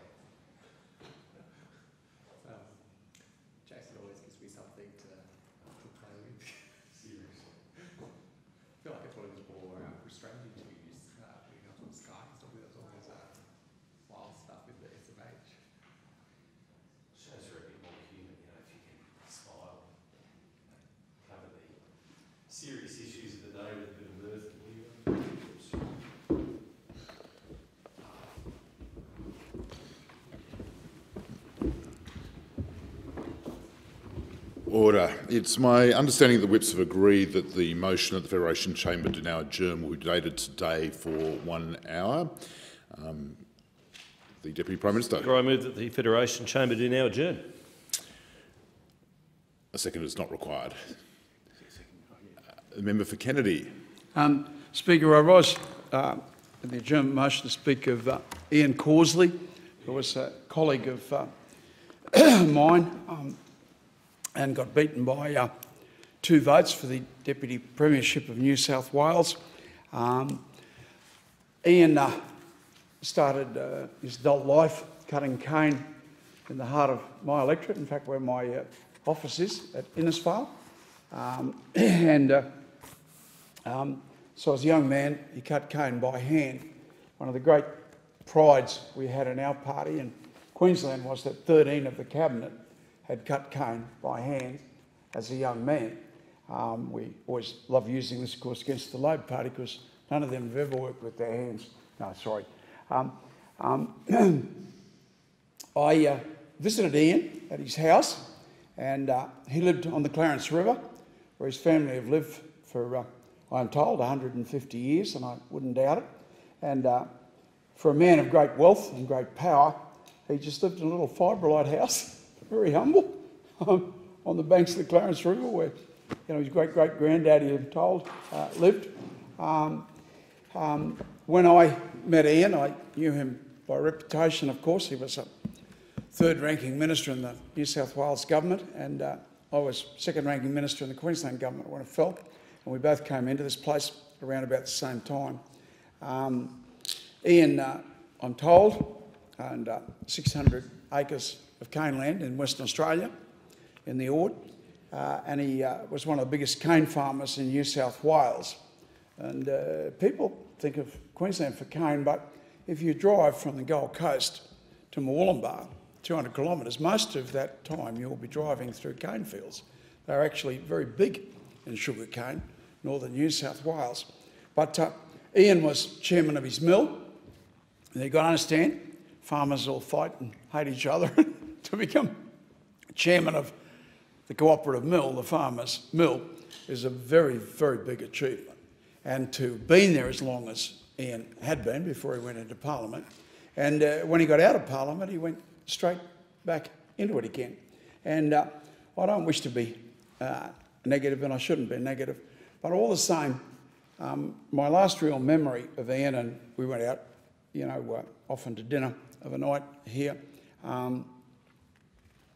No, I should just say that before I met Ian, I checked out, and I was told that he had 600 acres, which is a very big cane farm, in Western Australia. He was one of the biggest cane growers in New South Wales. He owned 2 hotels. He was, however you measure people, very, very successful, highly respected by his fellow cane farmers. He was made chairman of the, I think, one of the 2 sugar mills in New South Wales, or it might have been 2 of the 3.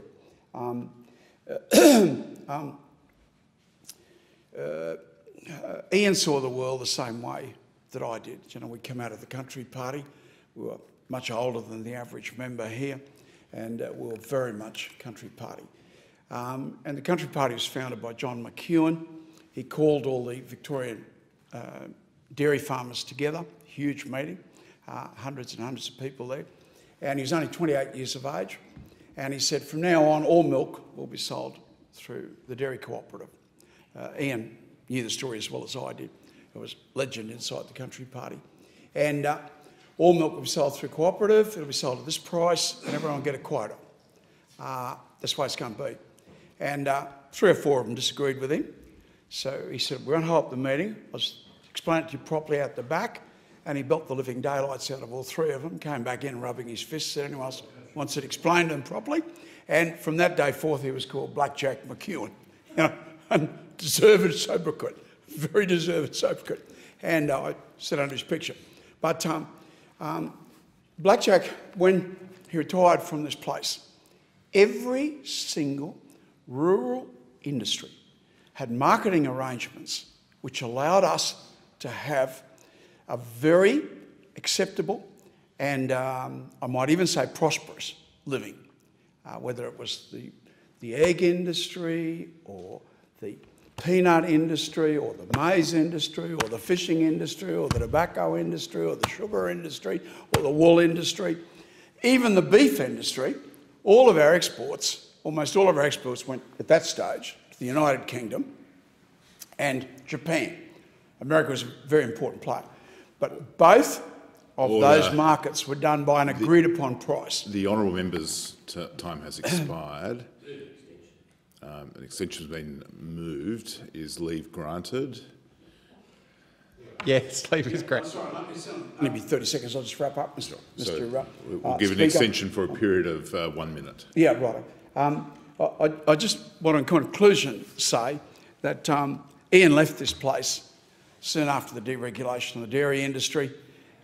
In that infamous day, every single person in our party room screamed that we had to fight it and we had to die in the ditches over it. And, well, nobody did.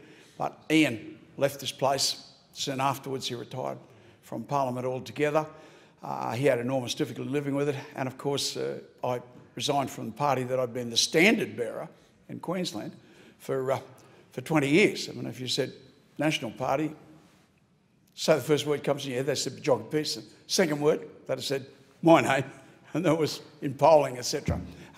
So the profound effect of moving away into a deregulated free marketplace was, but Ian was a great warrior for us, and it was a great tragedy that he did not leave New South Wales as Deputy Premier, and a great tragedy that he did not lead here as our leader. And I think history would have taken a much different turn if Ian had been there. A man who showed great judgment, was a very good Christian, very active in the Anglican Church, Ian, and a very tough customer, and Mr. Speaker, a very funny bloke, great company, and I miss him greatly. He was one of my heroes. Order. I thank the member for Kennedy, and I call the Deputy Prime Minister. Thank you, Mr. Speaker, and I commend the member for Kennedy for his earthy and heartfelt remarks. Ian Causley was one of the select few who served in not one but two parliaments. Ian was the New South Wales parliamentary member for Clarence from 1984 until 1996, and then won the federal seat of Page and serving there until 2007. While I did not directly share time in Parliament, unlike the member for Kennedy, with Ian I knew him well, not least through the vast National Party membership network. I recall his passionate contributions to debate on the floor of state conferences, and I'm sure the member for Lyne can back me up there. Indeed, federal meetings as well. Always a contribution with a genuine belief, a real purpose behind what he said. He said what he meant, and he meant indeed what he said. Ian Causley was also, importantly, a committed local member. The regions mattered to him. He knew his electorate from one end to the other, and when boundaries changed, he was out there quickly to introduce himself to his new constituency areas. He knew the people, but more than knowing the constituency, he understood the constituency, their wants, their needs, their hopes, their aspirations. The Causley name has long been synonymous with the far north coast of New South Wales.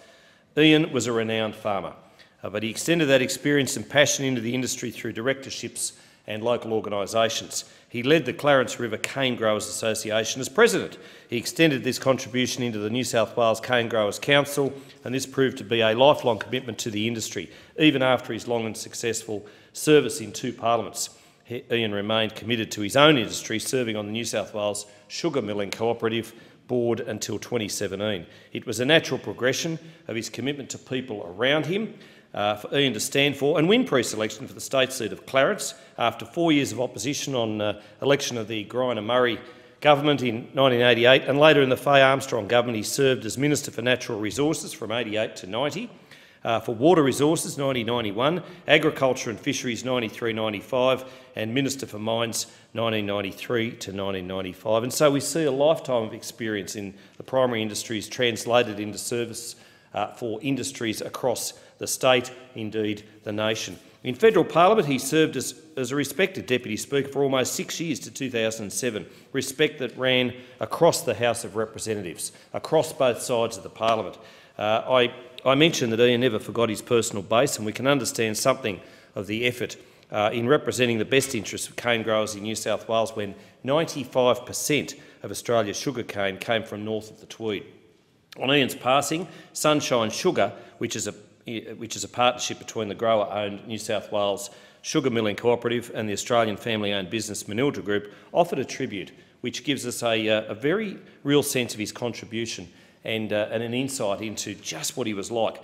The New South Wales sugar industry has lost a great warhorse with the passing of Ian Causley. Having been involved in agri-politics for more than 50 years, Ian was a strong leader and was chairman of the New South Wales Sugar Milling Cooperative during some of its most turbulent times. And indeed, they were turbulent times, but they're lucky they had a good leader in Ian to help them see them through those turbulent times. And we mourn at this time his passing, with his family members, Craig Causley, Marcel Turner, Derek Causley and Shane Causley. Ian lost his treasured wife, June. He loved her so, in 2013 after her courageous battle with cancer. And indeed, the family has requested donations be made to prostate or breast cancer causes in lieu of flowers at this time. Despite June's passing, he did not withdraw. He continued to work in and serve his community, which is a great mark of the man. Reporting on a function in 2006 to mark his 20-plus years of parliamentary service, the Lismore Echo published a wonderful iconic photo of him as a strapping young cane farmer, complete with cane cutter in one hand and a photo essay of his life. The photo was accompanied by a report on his achievements over that time span, and it was a very, very long report. Those achievements extended far and wide across community life, with Ian recalling how he enjoyed mucking in with local small stallholders at Sydney's paddies markets, backing the little bloke, backing the little guy, against a push for redevelopment of their site into an office and residential block. Paddy's market stands today proudly, in fact, not in one but in two locations at Sydney's Haymarket and Flemington. At the same time, in 2006, Ian pointed to the depth of commitment we have across National's branches, the wonderful people who comprise those branches, to the common good. He was asked who should be his successor. His reply, "I don't anoint successors because," as he explained, "history tells me it's the kiss of death if you anoint someone and local branch members don't like someone forced upon them. They have to fight their own battles." We think of Ian Causley's family and friends at this difficult time. We share their sorrow at his passing, but we also share the great pride and satisfaction from reflecting on his life, so well lived, a life lived for others. I thank the Deputy Prime Minister. And I call the member for Fremantle. Thanks, Deputy Speaker. Life in my community has been rattled by the coronavirus pandemic. I know that's been the case around Australia and also very sharply in other parts of the world. As a local member, I've heard from people experiencing pretty much every aspect of the crisis, people caught overseas, people pushed out of work or having their surgery cancelled or having their business shut down, parents teaching kids at home, many of us unable to see older parents or celebrate milestones, and sadly, some people getting sick and not surviving. Nothing I've seen in my life has swept through as suddenly, changing the way we live and not just resetting our horizon but making the horizon hard to see. Through all of that, I've been surrounded by people and organisations in my community that have risen to the challenge. I've seen good humour and resilience and selflessness and great generosity of spirit. It's been amazing, but not surprising. Deputy Speaker, this health crisis moved quickly from being an item on the news to being the most widespread jolt in social, community and economic life in Australia since the end of World War II. In a matter of weeks, we went from bewilderment to real fear when the rate of infection was taking off. Mercifully, we've flattened that trajectory, working together and taking dozens of changes in our stride. Safety tape around all the playgrounds, hand sanitiser on all the benches, toilet roll on none of the shelves, at least for a while. And Fremantle's Monument Hill at dawn on the 25th of April was cold and bare, but candles and poppies were in the driveways throughout the suburbs and the last post played down our streets.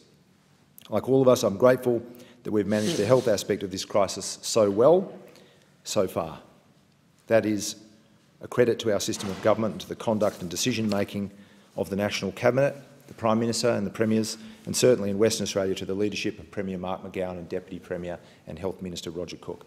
It's a credit to our health experts and to our health workforce. And Deputy Speaker, I want to acknowledge all the workers on the front line in aged care and schools and early childhood education, in transport and freight, in chemists and supermarkets, and I want to make special mention of the cleaners in my community and across Australia. Cleaners work in all the places that I've mentioned, in our schools and hospitals, in community facilities and workplaces.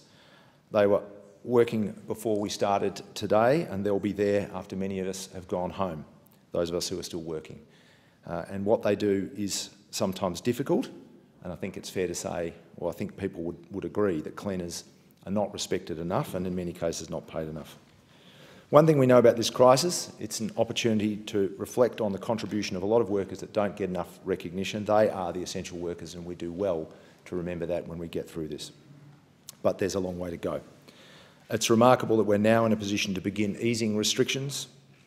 We have to do so carefully and with discipline, because until there's an effective vaccine, we will remain at risk of a virus that's incredibly contagious and we know is a killer. We've been in the survival phase.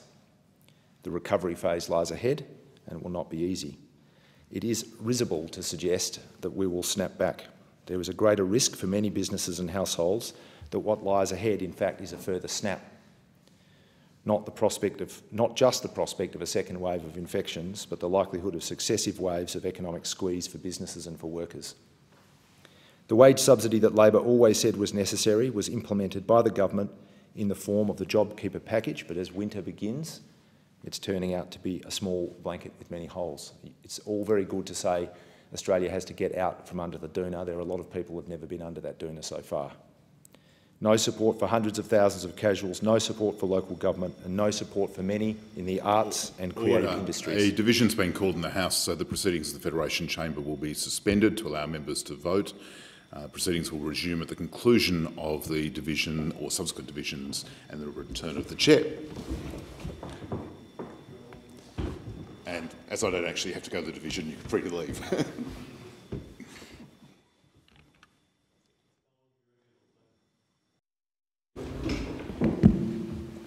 And I call the member for Fremantle in continuation. Thank you, Deputy Speaker. And as I was saying, JobKeeper unfortunately doesn't provide support for hundreds of thousands of casuals, for workers in local government, and there's no support for many in the arts and creative industries. And I'm especially mindful that arts and creative workers are among the first hit and the hardest, and the horizon for them is still well and truly out of sight. It is equally difficult for people in tourism and for universities. All those sectors are strongly represented in my community. All those sectors have been left more vulnerable to this crisis because they've been under-supported by the government in the past. We need to focus on welding together the imperative of job creation onto the outstanding areas of critical reform in this country. We need a job builder initiative more than anything, so that we can focus on those areas like affordable and social housing, renewable energy, aged care, land management, biodiversity protection, waste recycling and manufacturing. I look forward to working side by side with my community in the time ahead, looking out for one another and walking forward through this together.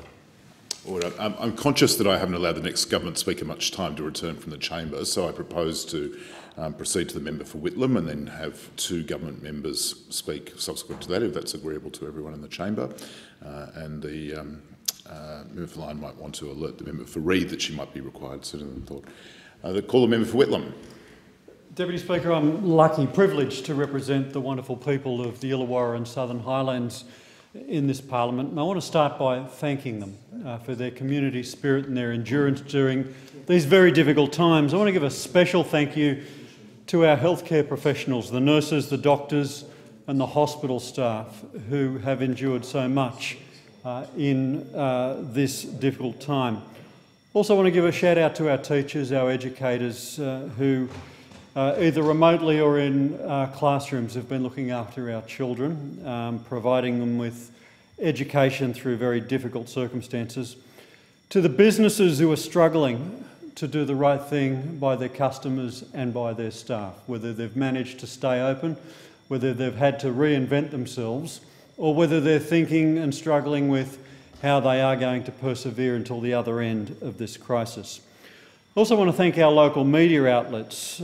Particularly I want to reflect on the situation of our local commercial radio, television and newspapers, many of whom have seen their advertising revenue all but dry up because as businesses face difficult circumstances, advertising is one of the first things that slows down.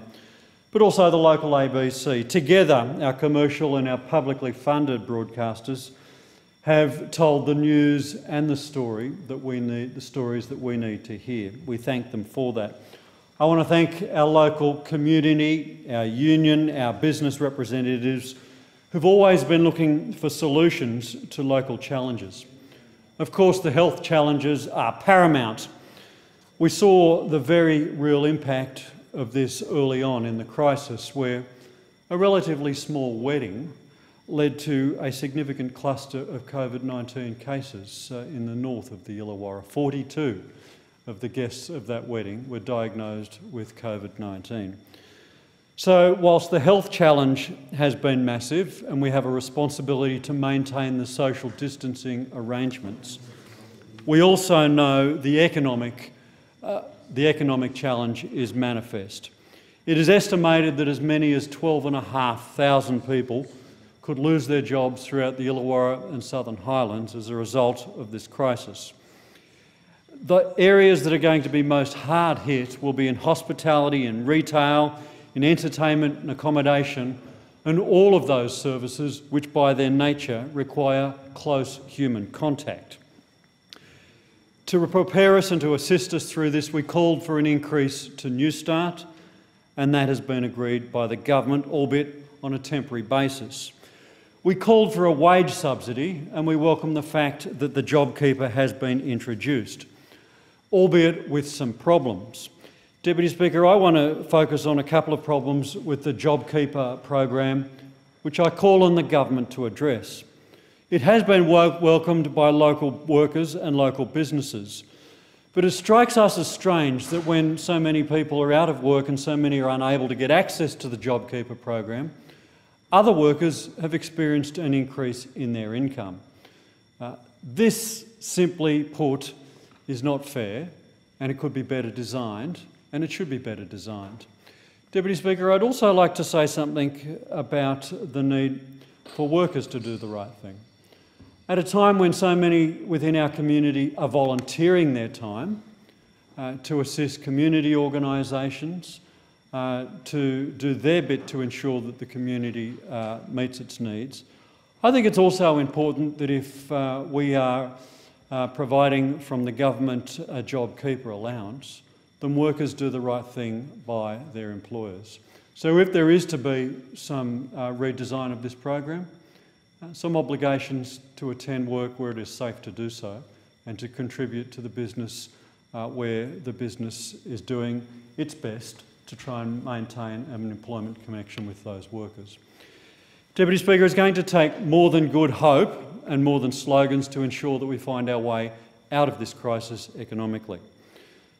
We've proposed some arrangements that need to be put in place. Further fiscal stimulus, further capital works programs, probably more smaller scale capital works programs and diversified public works programs are what is needed. Social housing, small local government infrastructure programs, and programs which are going to enable us to pick up those workers who have been displaced from the services sector and find them redeployed in other areas. Local land care programs or pest eradication programs lend themselves exactly to this task. All right, and I call the member for Page. Thank you, Deputy Speaker. Deputy Speaker, I'd like to acknowledge the passing of the Honourable Ian Causley. Ian was the state member for Clarence from 1984 to 1996 and was indeed a distinguished minister in the state parliament. And then he transferred to federal politics and became the member for Page from 1996 until he retired at the 2007 election. And for much of the time that he was in federal parliament, he was indeed the Deputy Speaker. So it's with great pride that in two of those things I've actually been able to follow Ian, one as the member for Page and also as a time I was the Deputy Speaker. Ian was a very proud member of the Nationals and he was a very important figure within the party and also a very important figure in our community. Ian and his wonderful wife June, who has passed prior to Ian, were a great guide to Karen and I, especially when I was first elected. Both Ian and June did the job together, and again it was a great example for Karen and I to do this job successfully. It is much easier when you do it together with your partner. They were both very passionate advocates for our region, And when you're an active person like both Ian and June were, Ian obviously was a member and associated with a lot of different groups and bodies within our community besides politics. He was the president of the Clarence River Cane Growers Association. He was the director of the Aluka Bowling Club, a director of the New South Wales Sugar Milling Cooperative and a member of the New South Wales Cane Growers Council. I always remember something Ian told me very early when I started to become involved more actively in politics, and he said it wasn't always necessarily important that you didn't necessarily need people to always agree with you, because they never would. But as long as they respected you and they knew where you were coming from. He was a larger-than-life character in many, many ways, and look, I'll miss him, and I know many people around the community will miss him. But look, my thoughts are with his children and their families, to Craig and Amanda, to Marcel and Scott. Marcel was kind enough to come and see me. Ian got sort of went downhill, if you like, quite quickly in the end. And Marcel and Scott came to see me on an afternoon and said, "Look, Ian has not got much time left. He's only got a few days left." And indeed, he died that night. So I thank very much to Marcel. I was able to get a message to Ian before he passed. To Derek and Shane and Tracy. Also to his grandchildren and great-grandchildren, to Bryce, Sam, Amelia, Casey, Chloe, Renee, Dylan, Evie and Samuel. Your father-in-law, your grandfather was a greatly respected person in our community. May he rest in peace. Order. And I call the member for Reid. Thank you. Oh, sorry. I thought you had concluded your speech. That's fine, Deputy Speaker. Deputy Speaker, I'd like to acknowledge Dr Moore from Woolgoolga, who has sadly passed away. Dr Moore was obviously a doctor and a long-standing leader in the Sikh community on the northern beaches of Coffs Harbour. He migrated with his family to Woolgoolga as a young boy, and despite having no English on arrival, his intellect and personable manner shone through. He was elected the school captain of the Woolgoolga Central School and completed his high school studies at Coffs Harbour High School. He then qualified to study medicine at the University of Queensland. He returned to Woolgoolga immediately following completion of his medical internship to establish his own general practice. He led Woolgoolga's bid to host the 1995 Australian Sikh Games, the first time the Games were held outside a metropolitan area, which was significant given the size of the town. And Woolgoolga has hosted the Australian Sikh Games since then in 03, 09 and 15. He recently led the 20-year fundraising effort and construction project to build the iconic temple on the site of Australia's Gurdwara, a building his own father has also been involved in. The smile on his face the day that opened, I will never forget. He will be remembered as a loving husband, father, grandfather, brother and uncle to Survjeet, Ashley, Amandeep, Sasha, Gurjit, Sabnam, Inderjeet, Amrita, Perminda, Disa, Jagtar and their families. May he rest in peace. Deputy Speaker, I'd like to just acknowledge our community. I don't think anyone in this chamber, anyone around the country could have ever predicted what our country and indeed the globe has been through in the last few months. It's something that was impossible to predict. But I'd like to acknowledge our frontline workers, our nurses, our doctors, our medical staff.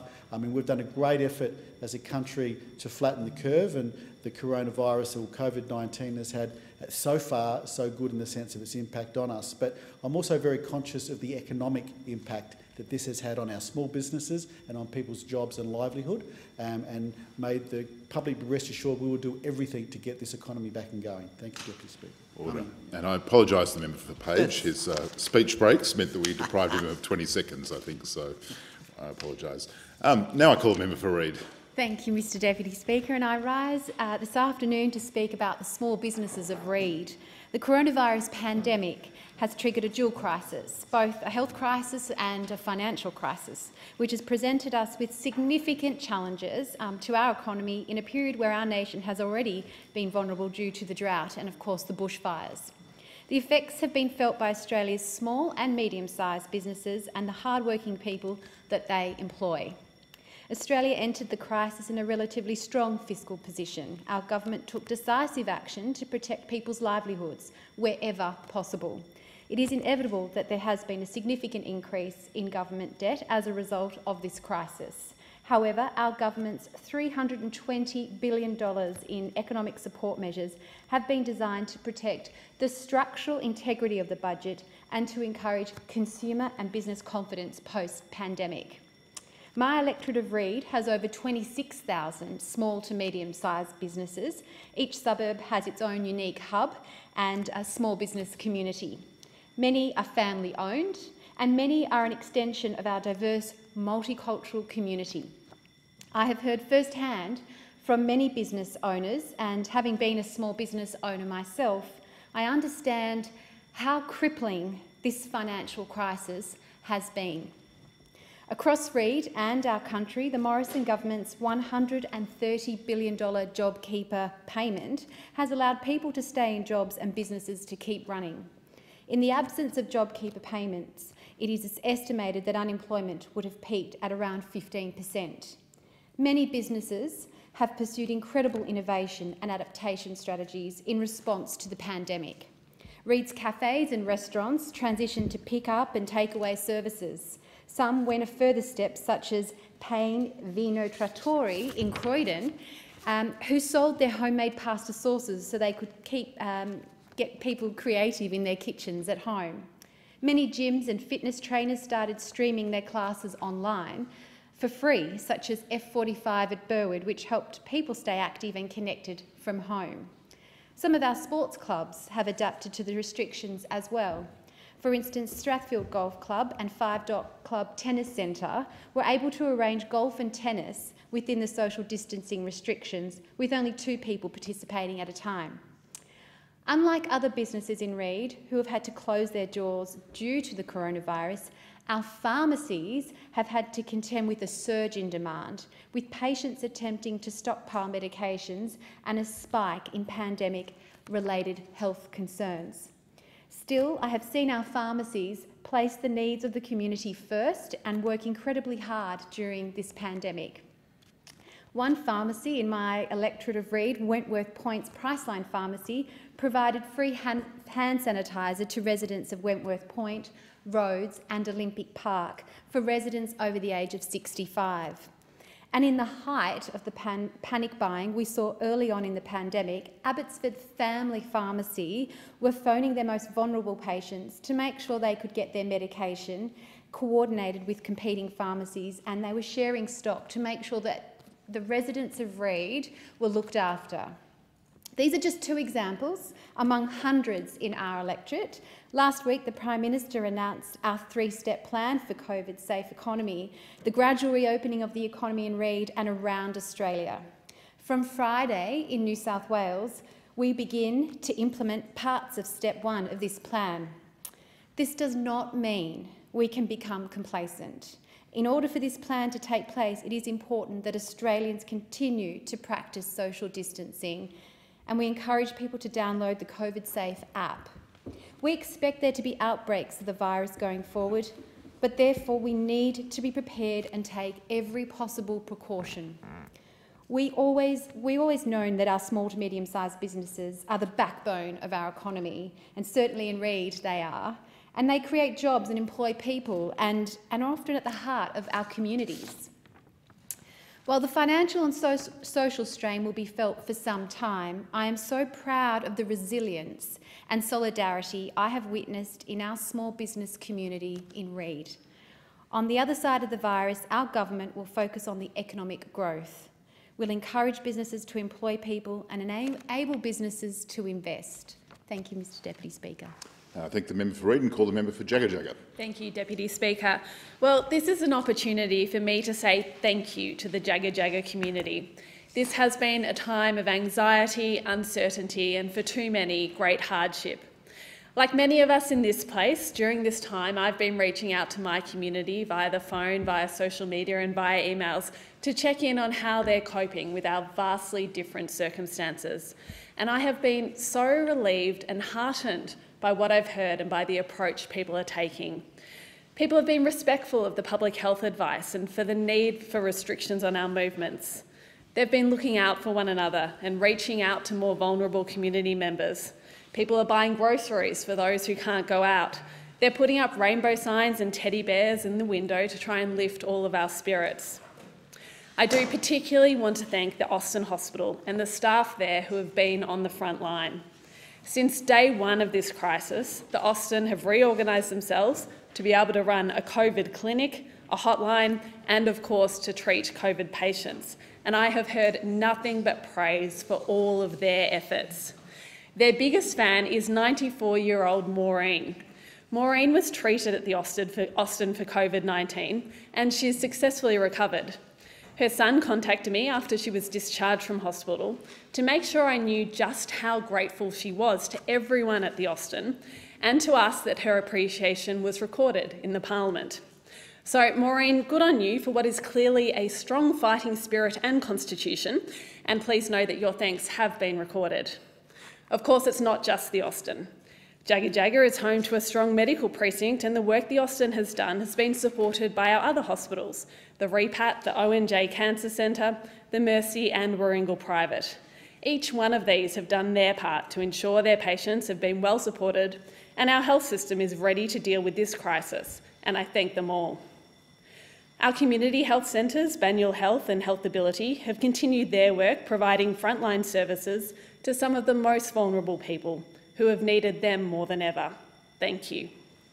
Banyule Community Support and Information Centre in the Mall in West Heidelberg has been an essential support, and also in the Mall, Himelo have continued their essential work supporting our Somali community. And one of our local footy teams, the Heidelberg North Bulldogs, have been out and about delivering groceries to older people who have been isolated without other support. These are just some of the examples of the way our community has pulled together and shown kindness, compassion and strength in what is an incredibly difficult time. And I'm certainly not the first to observe that this crisis has shown us how the people on our front line have been undervalued by our society. The people working in aged and disability care, who've continued their work supporting their clients, often with uncertainty about new procedures and anxiety about their access to PPE. Our supermarket workers, who've dealt with shortages on the shelves, fights over toilet paper, product limits and anxious and unfortunately sometimes rude customers. Our childcare workers, who can't physically distance themselves from our babies and our toddlers, but who have continued to provide love, care and support. I've said in this place before that they deserve a pay rise, and I say it again. The teachers in our kindergartens and in our schools. I had the pleasure last week of being able to talk directly with a number of our principals and check in about how their school's been going with remote learning. I was really pleased to hear from all of them that they'd adapted well, that they were doing a mix of online learning and in-person learning, and as well as that, that teachers in the school community were continuing to reach out to parents to check in on how they're going with a totally new situation.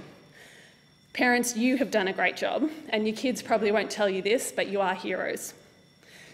Our community has rallied around local businesses. Our cafes and restaurants have reorganised themselves, and I know for many people that takeaway coffee, sandwich or curry that they've got in the middle of the day has provided a welcome respite from what has otherwise been a difficult time at home. Of course, we're not done yet. We need to rebuild, we need to keep safe, we need to continue to look out for one another and respect the need for ongoing social distancing. I say to my community that I will be here for you as we continue this work. I know that we will get through this time if we continue to pull together. Order. And I call the member for Goldstein. Thank you, Deputy Speaker. Deputy Speaker, I'd like to take this opportunity to thank the wonderful people in the Goldstein electorate who have gone and endured, like all other Australians, the difficulties of the COVID-19 pandemic, and to particularly acknowledge the resilience of many families and workers who have done the right thing by themselves and their community to keep us safe during a difficult time. And I know a number of other members, including those just expressed their heartfelt thanks and appreciation to the nurses and the doctors in their community. And we have many of those, many based at the Sandringham Hospital in Sandringham, our local community hospital, as well as the local private hospitals, and of course the ones nearby that are doing COVID-19 testing, including Monash and the Alfred Hospital. Each day those people go to work not knowing the circumstances in which they're going to face, and nurses and doctors care and support for those people make sure there is proper testing so that we can constrain the outbreak of this virus. They are, of course, not the only care and health workers who are providing an important service to our community at this time. We have many people in aged care who are doing exactly the same thing for people who are vulnerable and need assistance and support, and so we say thanks to them as well. To many of the people who are working in small business, of course, to the employers who are supporting workers at this difficult time. We know how difficult it is. Yes, the federal government has provided the JobKeeper program to assist those people and those businesses that need assistance. But let's not kid ourselves and think that it has solved all problems. It hasn't. We have people who face challenges around rents and keeping payrolls going, managing their finances and their debt, particularly when they're restricted from the potential to open. And of course, the workers in the supermarket sector and all of the retail businesses to make sure we have fresh food supply, because one of the most important things, Deputy Speaker, throughout this crisis is that we remain healthy and happy and maintain our mental health, and maintaining a good diet is an important part of that process. Of course, to the teachers, and as you know, Deputy Speaker, my husband's a teacher, and so he's been Zoom teaching from our kitchen table, as many other teachers have been as well. All the work that you're doing in supporting children's ongoing education so they can go on and not have a disrupted life from this pandemic is critical. And yes, many people have had to learn to do different things, and they've had to learn to be flexible in a circumstance that they weren't necessarily trained to do. And we're greatly appreciative of your efforts in doing the right thing by the next generation so that they can make sure they can continue to go on and prosper and succeed. There are a lot of community-based organisations that have also shown their mettle and how they are an important part of the social fabric of our community. And of course, to the Glen Ira and Bayside support services, we say thank you so much for everything that you have done. Of course, there are many days where I walk down the shopping strips of our community and the reality of the COVID-19 pandemic becomes obvious. When I walk down Centre Road in Bentley, Hampton Street in Hampton, Martin Street, Bay Street and Church Street in Brighton, of course the Sandy Village and Beaumaris Concourse amongst many others. And you see how difficult and challenging life can be when people are faced in isolation and difficulty. And many people are also facing the challenge of isolation in their own homes. I know people are getting frustrated, and part of the challenge is finding the balance and making sure we get the measures right and making sure that you understand the rationale that our states as well as the Commonwealth are taking to make sure we put healthcare needs first. And that is not going to be an easy task now, and it's not going to be an easy task going forward. But it requires patience and resilience. So if you need support and assistance, don't be afraid to reach out. Make sure you build a sense of social connectedness with others. Use it as an opportunity to exercise, to maintain your physical and mental health. And make sure you show and connect with your loved ones, because they're an important part of surviving this pandemic too. Thank you, Deputy Speaker. Order, and I thank the member for Goldstein, and I call the member for Bruce. Thank you, Deputy Speaker. It's good to be here with you and that champion of free speech over there, the member for Goldstein, because of course the government didn't want this sitting, did they? They cancelled the parliament till August. But even they realised that with school going back and rugby going back, they couldn't get away with not actually having the parliament come back. But these 3 days have been a sham. This chamber here sat for 0 hours yesterday. The government's cut the number of hours for debate, so we're lucky to get 2 today. If we have a really good day out, we might get 3 hours to debate things tomorrow. We're in the middle of the biggest crisis for decades, the biggest, fastest economic collapse that this country has ever seen. The National Parliament gathers, but the government won't even allow a debate on the economy. They won't allow a debate in this chamber on the Treasurer's vacuous, content-free, slogan-ridden so-called economic statement yesterday. If you're lucky, you might get 90 seconds. That's what our citizens expect, is that we come here for 90 seconds of fatuous nonsense. God forbid, a real debate here. Yeah, I got 5 minutes. I got told about this about an hour ago. Democracy is not a ticker-box system. It's not something you do and fill out a form and set and forget every 3 years. It requires real informed debate in communities, in the media, in councils, in states, and also here in the national parliament.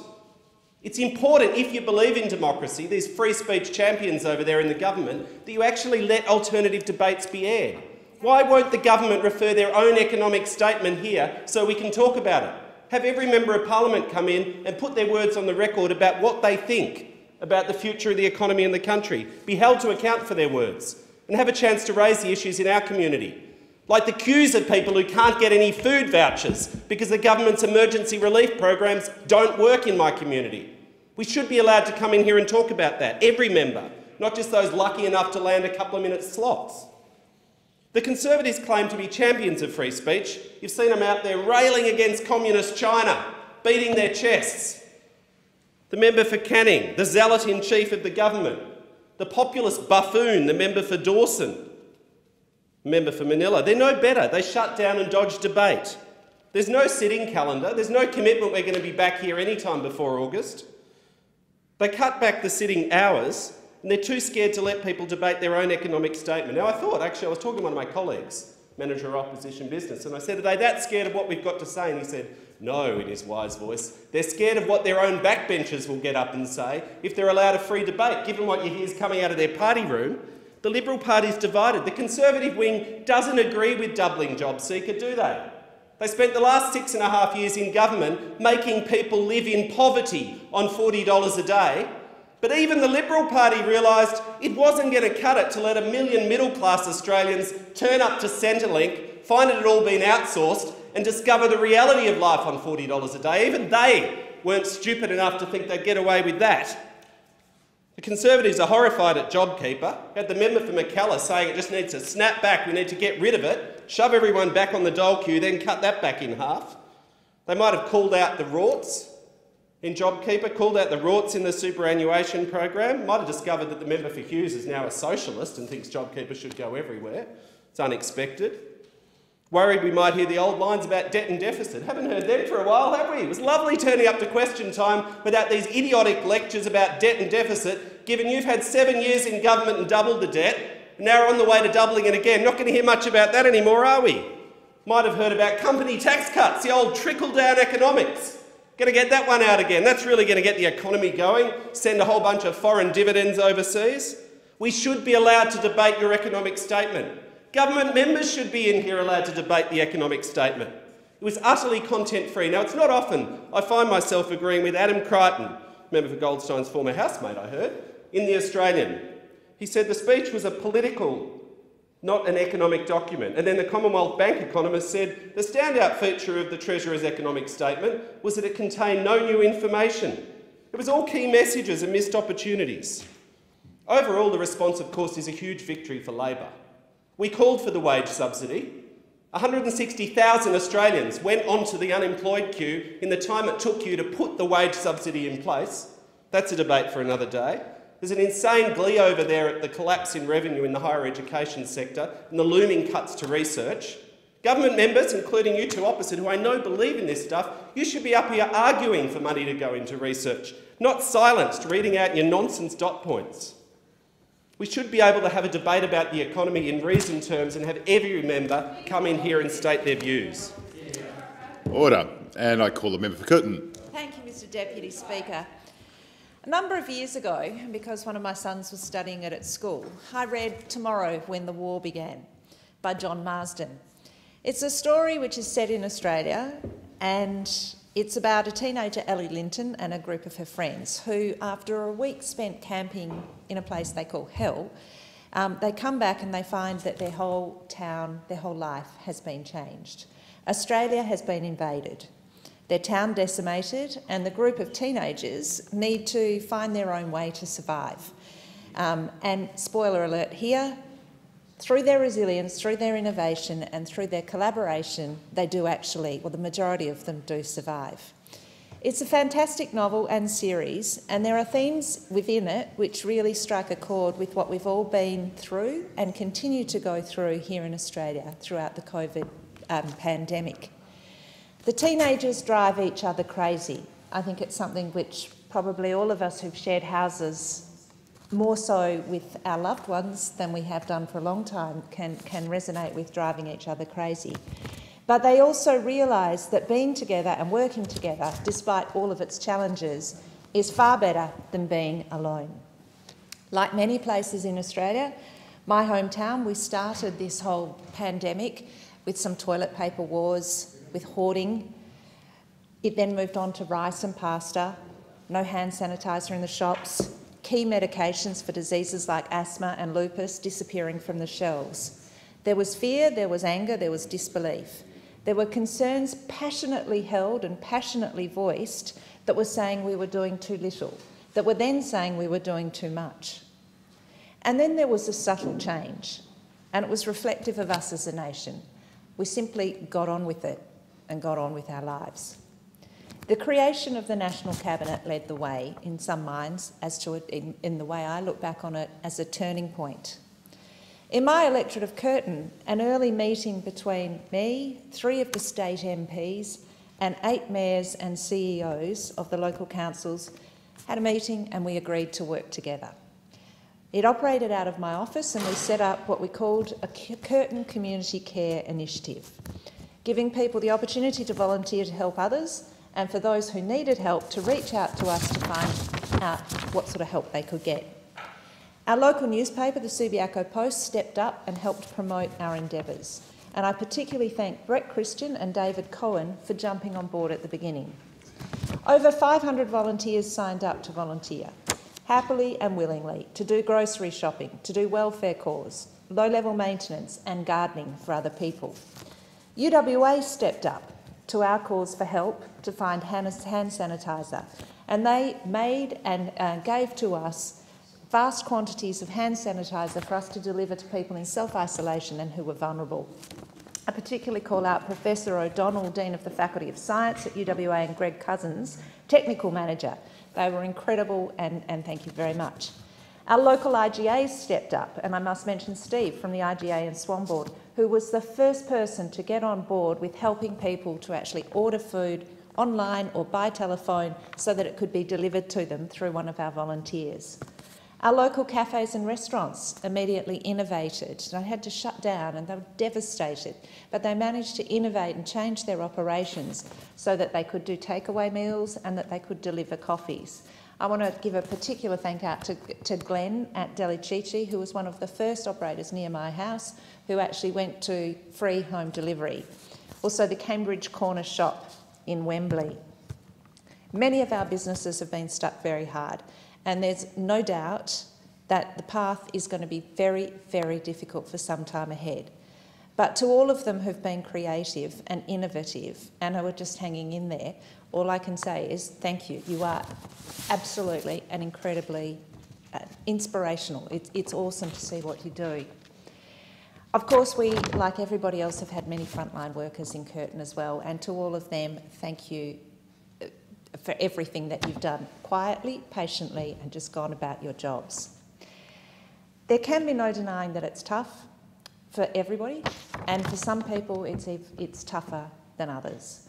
I particularly feel for all of those who've had to farewell loved ones without a proper funeral, and for those people in aged care who haven't been able to hug their grandchildren.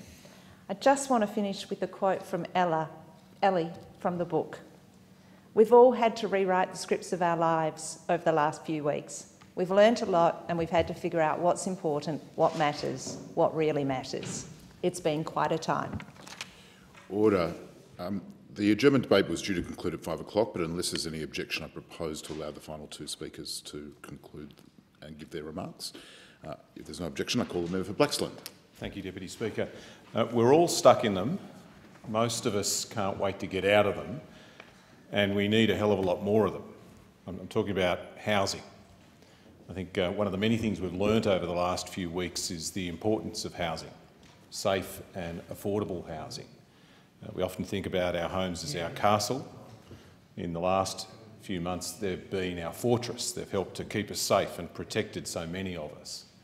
That's why a couple of weeks ago I called on the National Cabinet to establish an eviction moratorium, a freeze on evictions, to make sure that people weren't thrown out on the street in the middle of a pandemic. It's the sort of thing that was done in the UK, was done in New Zealand. I'm glad to say the Prime Minister and the Premiers agreed to do that, and states have now legislated or are in the process of legislating to put that into place. And I sincerely believe it's going to help to save lives. It's going to help keep a lot of people safe. And just as housing's been important in the middle of this pandemic in keeping us safe, I think that it can play a very big and important role in helping us in the economic recovery that we now embark upon. Housing was a big part of recovery after World War II, Curtin and Chifley building more homes. It was a big part of getting us out of the teeth of the global financial crisis, building more homes, keeping tradies working, getting the economy back on its feet. And it's something we need to think about again here too. The housing industry has been warning us for weeks that work is fast running out and new orders have fallen off a cliff. They're not my words, they're the words of the Master Builders Association. They're saying that work is fast running out and new orders have fallen off a cliff. And it makes sense if you think about it, because the pandemic hits, you've lost your job or you've lost hours, or you see all those terrible pictures on the television. The last thing you think about is making a massive investment, the biggest investment in your life, to purchase a new home. And so people have stopped making those investments, and 3, 4 or 5 months' time after when they would have made those investments, concrete isn't being poured in those places around the country where new houses should be being built. What the Master Builders Association is saying is that instead of 160,000 homes being built this year, it now could be as low as 100,000. Instead of 160,000, 100,000. Now, if that happens, that means a lot of tradies and a lot of small businesses in the housing game are out of work, or out of business. And this is not a small industry. Almost 1 million people work in building homes for other Aussies, from carpenters to electricians to plumbers to all of the businesses that produce the products, the bricks, the tiles, the plasterboard, the timber. And if the industry collapses, if the industry is not building as many homes, then you've got a lot of people out of work in the months ahead. That's why today in question time I asked the Minister for Housing if the government is developing a plan to make sure this doesn't happen, to make sure these people don't end up on the dole queue. And all we got was crickets. I've got very little evidence that the government is developing a plan to stop this. The Minister read out a list of the things the government's done, things that we support, like establishing NIFIC and the First Home Owners Deposit Scheme. He talked about JobKeeper, but remember, JobKeeper ends around September. These tradies are running out of work over the next few months. They're going to be out of work around the same time that JobKeeper ends. And nothing that he listed there is going to turn around that drop-in houses built from 160,000 to 100,000. The government needs to get its head out of the sand here. If no action's taken, then we're going to have tradies lose their jobs in all of our electorates, all around the country. That's why this week the opposition said, well, here's 2 ideas, here's 2 of the things that we could do. We can invest in building more social housing, repairing existing social housing, bring forward some of the things that are already in state budgets. State governments are already doing some of this, but we can do more. We've done it before, it works, it keeps tradies working, and it repairs the sort of housing that needs repairing. Here's another idea. We could build more affordable rental accommodation for frontline workers. If we've learnt one thing out of this crisis, it's just how important nurses and cleaners and bus drivers and supermarket workers are. They don't get paid a lot, don't get to work from home, often travel long distances to get to work. There are some projects around the country where they are building homes for these sorts of heroes, affordable accommodation closer to work. State governments are doing it, super funds are doing it. We could do a lot more of it. We've got to do something here, or we're going to have a lot of tradies on the dole queue in a couple of months' time and a lot of small mum and dad businesses out of work. I urge the government to think again and take action to keep these tradies working. And I call the member for Higgins. Thank you, Mr Deputy Speaker. I rise to speak on an issue that my constituent in Higgins, I've heard from many constituents, my electorate of Higgins, I've heard from many constituents concern about a very important problem, and that is the early years. And I rise because I have many mothers in my electorate, as I'm sure all the members in this parliament do have. And it's a group of people that sometimes can get lost in the melee that is our healthcare system and in the response to our crisis that is the COVID pandemic. So we know that Australians are incredibly resourceful. We know that we are an incredibly resilient country, and I'm actually very proud of what the federal government has done with response to the health crisis that is the COVID crisis. And one of the most important things that we've done is to roll out telehealth. And this has been incredibly important because it has allowed medical practitioners and allied health practitioners to provide services which have not been face-to-face. And this has been good because in Australia it's an innovation that we've been able to use right across Australia for rural and remote healthcare provision. But now with the COVID pandemic, the Minister for Health, Greg Hunt, has rolled this out for all healthcare interactions. And this is something I think as Australians we should feel very proud of, and it is something that I believe that we can lead internationally with. And in fact, we could in theory become the healthcare providers from a knowledge point of view for the Asia-Pacific area. But what I wanted to address was an issue which is clearly a deficit when we look at the provision of services for child maternal health. The child maternal health services in the state of Victoria are provided by the state government and by the local government. And what I'm hearing from my local constituents is the fact that these services are not being provided in the short term. Now, I do understand the concerns that local services have around providing face-to-face services, but it is very important that new mothers are given the opportunity to have the support of peer-to-peer networks. And in the state of Victoria, child maternal health services routinely provide peer-to-peer new mother groups, which are incredibly important in those very important first weeks of life. And I'm very pleased to tell you that there is this new and innovative company called Mama You've Got This. And this group of two young mothers who live locally, in fact they live in the seat of Macnamara, but they have approached me, and they're doing this fantastic job of setting up Zoom meetings for young mothers. And they're delighted that they have 450 mothers participating across the whole of Australia. It's an innovative solution to a problem that has occurred very quickly.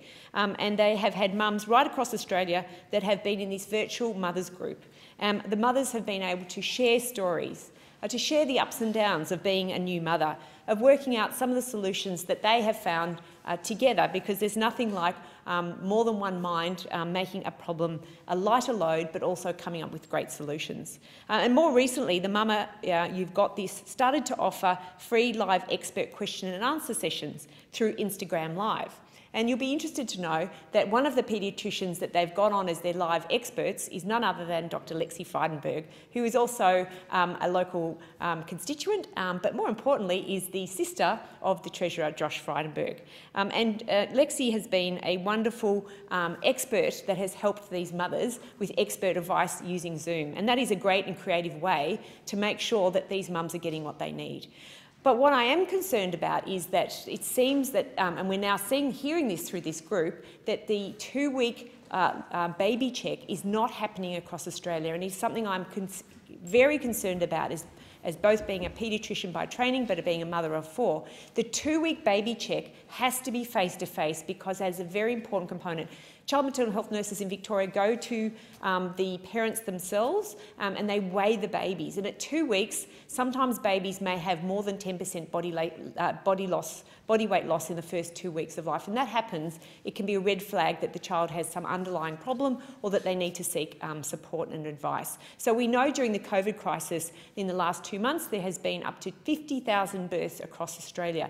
And this 2-week check is clearly not being delivered in a uniform and standard way. And I'm very concerned about this for young mums, particularly for first-time mothers. And I call on state governments to review these processes because as a federal member, I'm hearing this from my constituents, and these other groups that I've just talked about are also hearing it from the people who are participating in their Zoom meetings. So I call on the state governments across Australia to make sure they think about this carefully. Vulnerable group of people, young mums who are very prone to postnatal depression. They're dealing with the struggles of a COVID pandemic, the fears of going to seeing health services. We need to reach out and wrap them in the services as the support. So thank you, Mr Deputy Speaker.